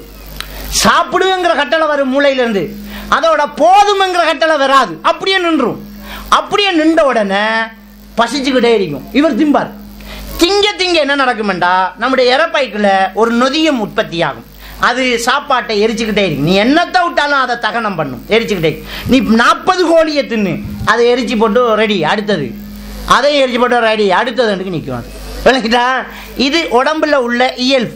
இப்ப பிரச்சனை எங்க இருக்குது? மூளையில சட்டத்தேரி சென்டர் ஸ்டார்ட் ஆவினா இவருக்கு இப்ப எல்லாம் சரியா போயிடும். இதுக்கு வைத்தியர்கிட்ட போய் அண்ணாவிக்கிட்ட போய் நூல் கட்டி தேசிக்காய் வெட்டிட்டு மந்திரிச்சுக்கிட்டு தண்ணி ஒதுக்கி நிக்க தேவையில்ல. ஃப்ளாக்சிட்டின் 20-40 மில்லிகிராம் தூக்கி போட்டோம்னா ஒரு டேப்லெட்டை வேலை முடிஞ்சு, எல்லாம் 50 ரூபா தான் இருக்கும். ஒரே டேப்லெட். அந்த டேப்லெட்டை தூக்கி போட்டா இந்த மூளை சரியாயிரும். இதுக்கு போய் எனக்கு எவ்வளவு செலவு? எனவே இந்த பேய் விசாரிச்சு நுழையிறங்கிற கேஸ் என்னட்ட நிறைய பேர் கொண்டு வந்துட்டு இருப்பாங்க. எக்கச்சக்கமான கேஸ். எங்கள் பாப்பாவும் ஒரு அண்ணாவி தான் ஒரு காலத்தில், இப்போ விட்டுட்டாரு. அப்போ எக்கச்சக்கமான கேஸுகளை என்னட்ட கொண்டு வருவாங்க. நாங்கள் எல்லாத்துக்கும் தான் சவால் விடுறோம், என்ன பிரச்சனை கொண்டு வரா, நீ பெரிய அதிசயமாக கொண்டு வருவேன். நான் ஒன்றுமே பண்ணுறேன்னா எந்த திறமை இல்லை. சைக்காலஜிக்கல் எல்லா தியரியும் இருக்குது. எல்லாத்துக்கும் ஒவ்வொரு நோய் இதுக்கான காரணம் என்ன அப்படின்னு படித்து வச்சுக்கிறோம், சிரியாக்கிறலாம், ஒரு பிரச்சனையும் கிடையாது. ரைட். அடுத்தது என்ன? களவாடப்பட்ட பொருட்களை ஜின் உதவியுடன் பெற முடியுமா? அது ஒரு கேள்வி. கேள்வியா? இவ்வளவு ஜின்னு வச்சுக்கு ஏன்டா பிரபாரணம் பிடிச்சி கொடுக்கல? 20 வருஷமா ஏன்டா நாம செத்துக்கிட்டு இருந்தோம்? இவ்வளவு ஜின்னு வச்சுக்கிட்டு இருக்கிறோமே. இந்த மாணிக்க கல் தோன்ற வியாபாரி மாதிரிலாம் ஜின்னை வச்சுக்கிட்டு ஏன் கல் எடுக்க முடியாது? தோண்டி பார்த்து அவ்வளவு தூரம் போய் போட்டு 4 லட்சம் ரூபா செலவு, ஒரு கல்லும் இல்லைங்கிறான். அட இவ்வளவு ஜின்னு வச்சுக்கிட்டு இருக்கிறோமே, ஏன் இந்த கடலை இறங்கிட்டு நெத்தலி மீனாவது பிடிச்சிருக்கலாமே? அதுவும் செய்ய முடியும். இவ்வளவு ஜின்னு வச்சுட்டு இருக்கிறோமே, இந்த உப்பாளத்துக்கு தண்ணி இறக்கலாமே? அதுவும் செய்ய முடியும். இவ்வளவு ஜின்னு வச்சுக்கிறோமே, தோட்டத்துக்கு ஆள் வைக்க தேவையில்லையே, கொய்யா தோட்டத்தில் அப்படியே விட்டா ஜின்னா கடன்னு பொட்டி பொட்டியா வந்து குமியணுமே. எனவே இந்த ஜின்னை வச்சுட்டு களவாடப்பட்ட பொருளை பிடிச்சு எடுக்கிறது சாத்தியமானு கேட்டால் முடியாது. களவாடப்பட்டது ஒன்றுமே எடுக்க முடியாது. ரைட்டா? அது முடியாது. ஏமாத்துறானுங்க. என்ன செய்யறதுண்டா, இவங்க போவாங்க வீட்டில் காசு களவு வைத்து அப்படின்னு போன உடனே அவன் கேட்பான். கேட்டு களவா அல்லது காணாத்து போச்சா அப்படிங்கிறத அவன் முடிவு பண்ணிவான். முடிவு பண்ணிட்டு களவாடப்பட்டிருந்தால் அவன் சொல்லுவான், இது ஒரு ஆளை கைக்கு மாறிட்டு. மாறினதெல்லாம் இப்ப பிரச்சனையே. இது என்னடா நீ வேற தமிழ்ல சொல்றது? அவன் என்ன சொல்லுவான் தெரியுமா? இது உங்கள்கிட்ட திருப்பி கிடைக்க தாரதா இல்லையாண்டத்துல அவர் கொஞ்சம் குழம்பி போயிருக்கார். சில வேளை அவர் தரலாம், இது எல்லாருக்கும் தான் உள்ளது. அதென்னத்தை நீ சொல்றது? அப்ப அவன் போனால் கேட்பான், இங்க பாங்க 6 சொல்லுங்க. அதை சொல்ல முடியாது உண்மையா.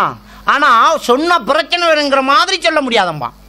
இவங்க சொல்லுவாங்க, இல்லை நீங்கள் சொல்லித்தான் ஆகணும். சரி, அது குடும்பத்துக்கு பிரச்சனை, அது சொன்ன மரம் நமக்கு பிரச்சனை, அதை விடுங்க. இவர் சத்தியம் பண்ணி அல்லாஹ் மீதானையாக நாங்கள் உங்களை காட்டி கொடுக்க மாட்டோம், ஆளை தெரிஞ்சு வச்சுக்கணும், ஏன்னா நாளைக்கு வேற வீட்டுக்கு எடுக்கக்கூடாது, அதுக்காக கேட்குறோம், தயவு செஞ்சு சொல்லுங்க. காலை விழுந்து கெஞ்சினா இவன் மாட்டிக்குவான். சொல்லித்தான் ஆகணும்ன்ற நிலைமை வந்தோடனே எப்படி சொல்லுவான் தெரியுமா? சொல்ல வேண்டியது தானே, உங்களோட தம்பி தான் எடுத்தேன், நானா தான் எடுத்தேன், தங்கச்சி தான் எடுத்தேன், பொண்டாட்டி தான் எடுத்தேன்னு சொல்ல வேண்டியதானே. சொல்லமா என்ன சொல்லுவான் தெரியுமா?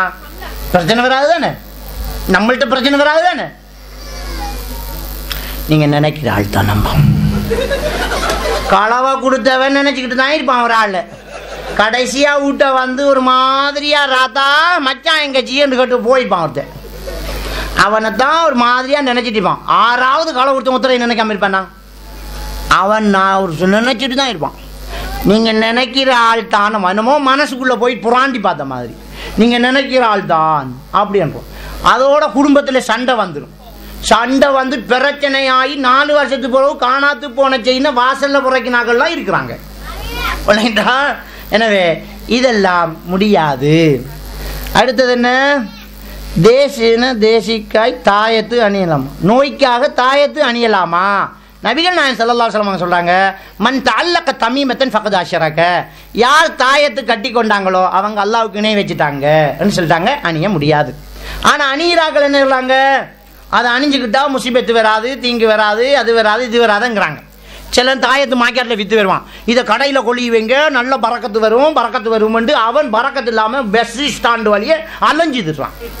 அவ்வளவு விற்கிறவனுக்கே ஒரு பறக்கத்து இல்லை. இத்தனை வருஷமா அதைத்தான் வித்துக்கிட்டு செத்து பிழைச்சிட்டான். வேண்டுங்க வேண்டுங்க வேண்டுங்க அங்க. அப்போ வேண்டி வச்சவன் மட்டும் எப்படி பறக்கத்து அடைகிறது? இதெல்லாம் ஒரு மூட நம்பிக்கை. கடைக்கு வியாபாரம் பண்ணா நல்ல சரக்கா வையி, நல்ல விளம்பரம் பண்ணு, அதில் தான் பறக்கத்து. தாயத்தை மட்டும் கொட்டி வச்சு போட்டு நீ போய் கவுண்டரில் உட்கார்ந்தா காசு வந்துடுமா? அப்போ இதெல்லாம் மூட நம்பிக்கைகள். அடுத்தது என்ன? அண்ணாவிமார்கள்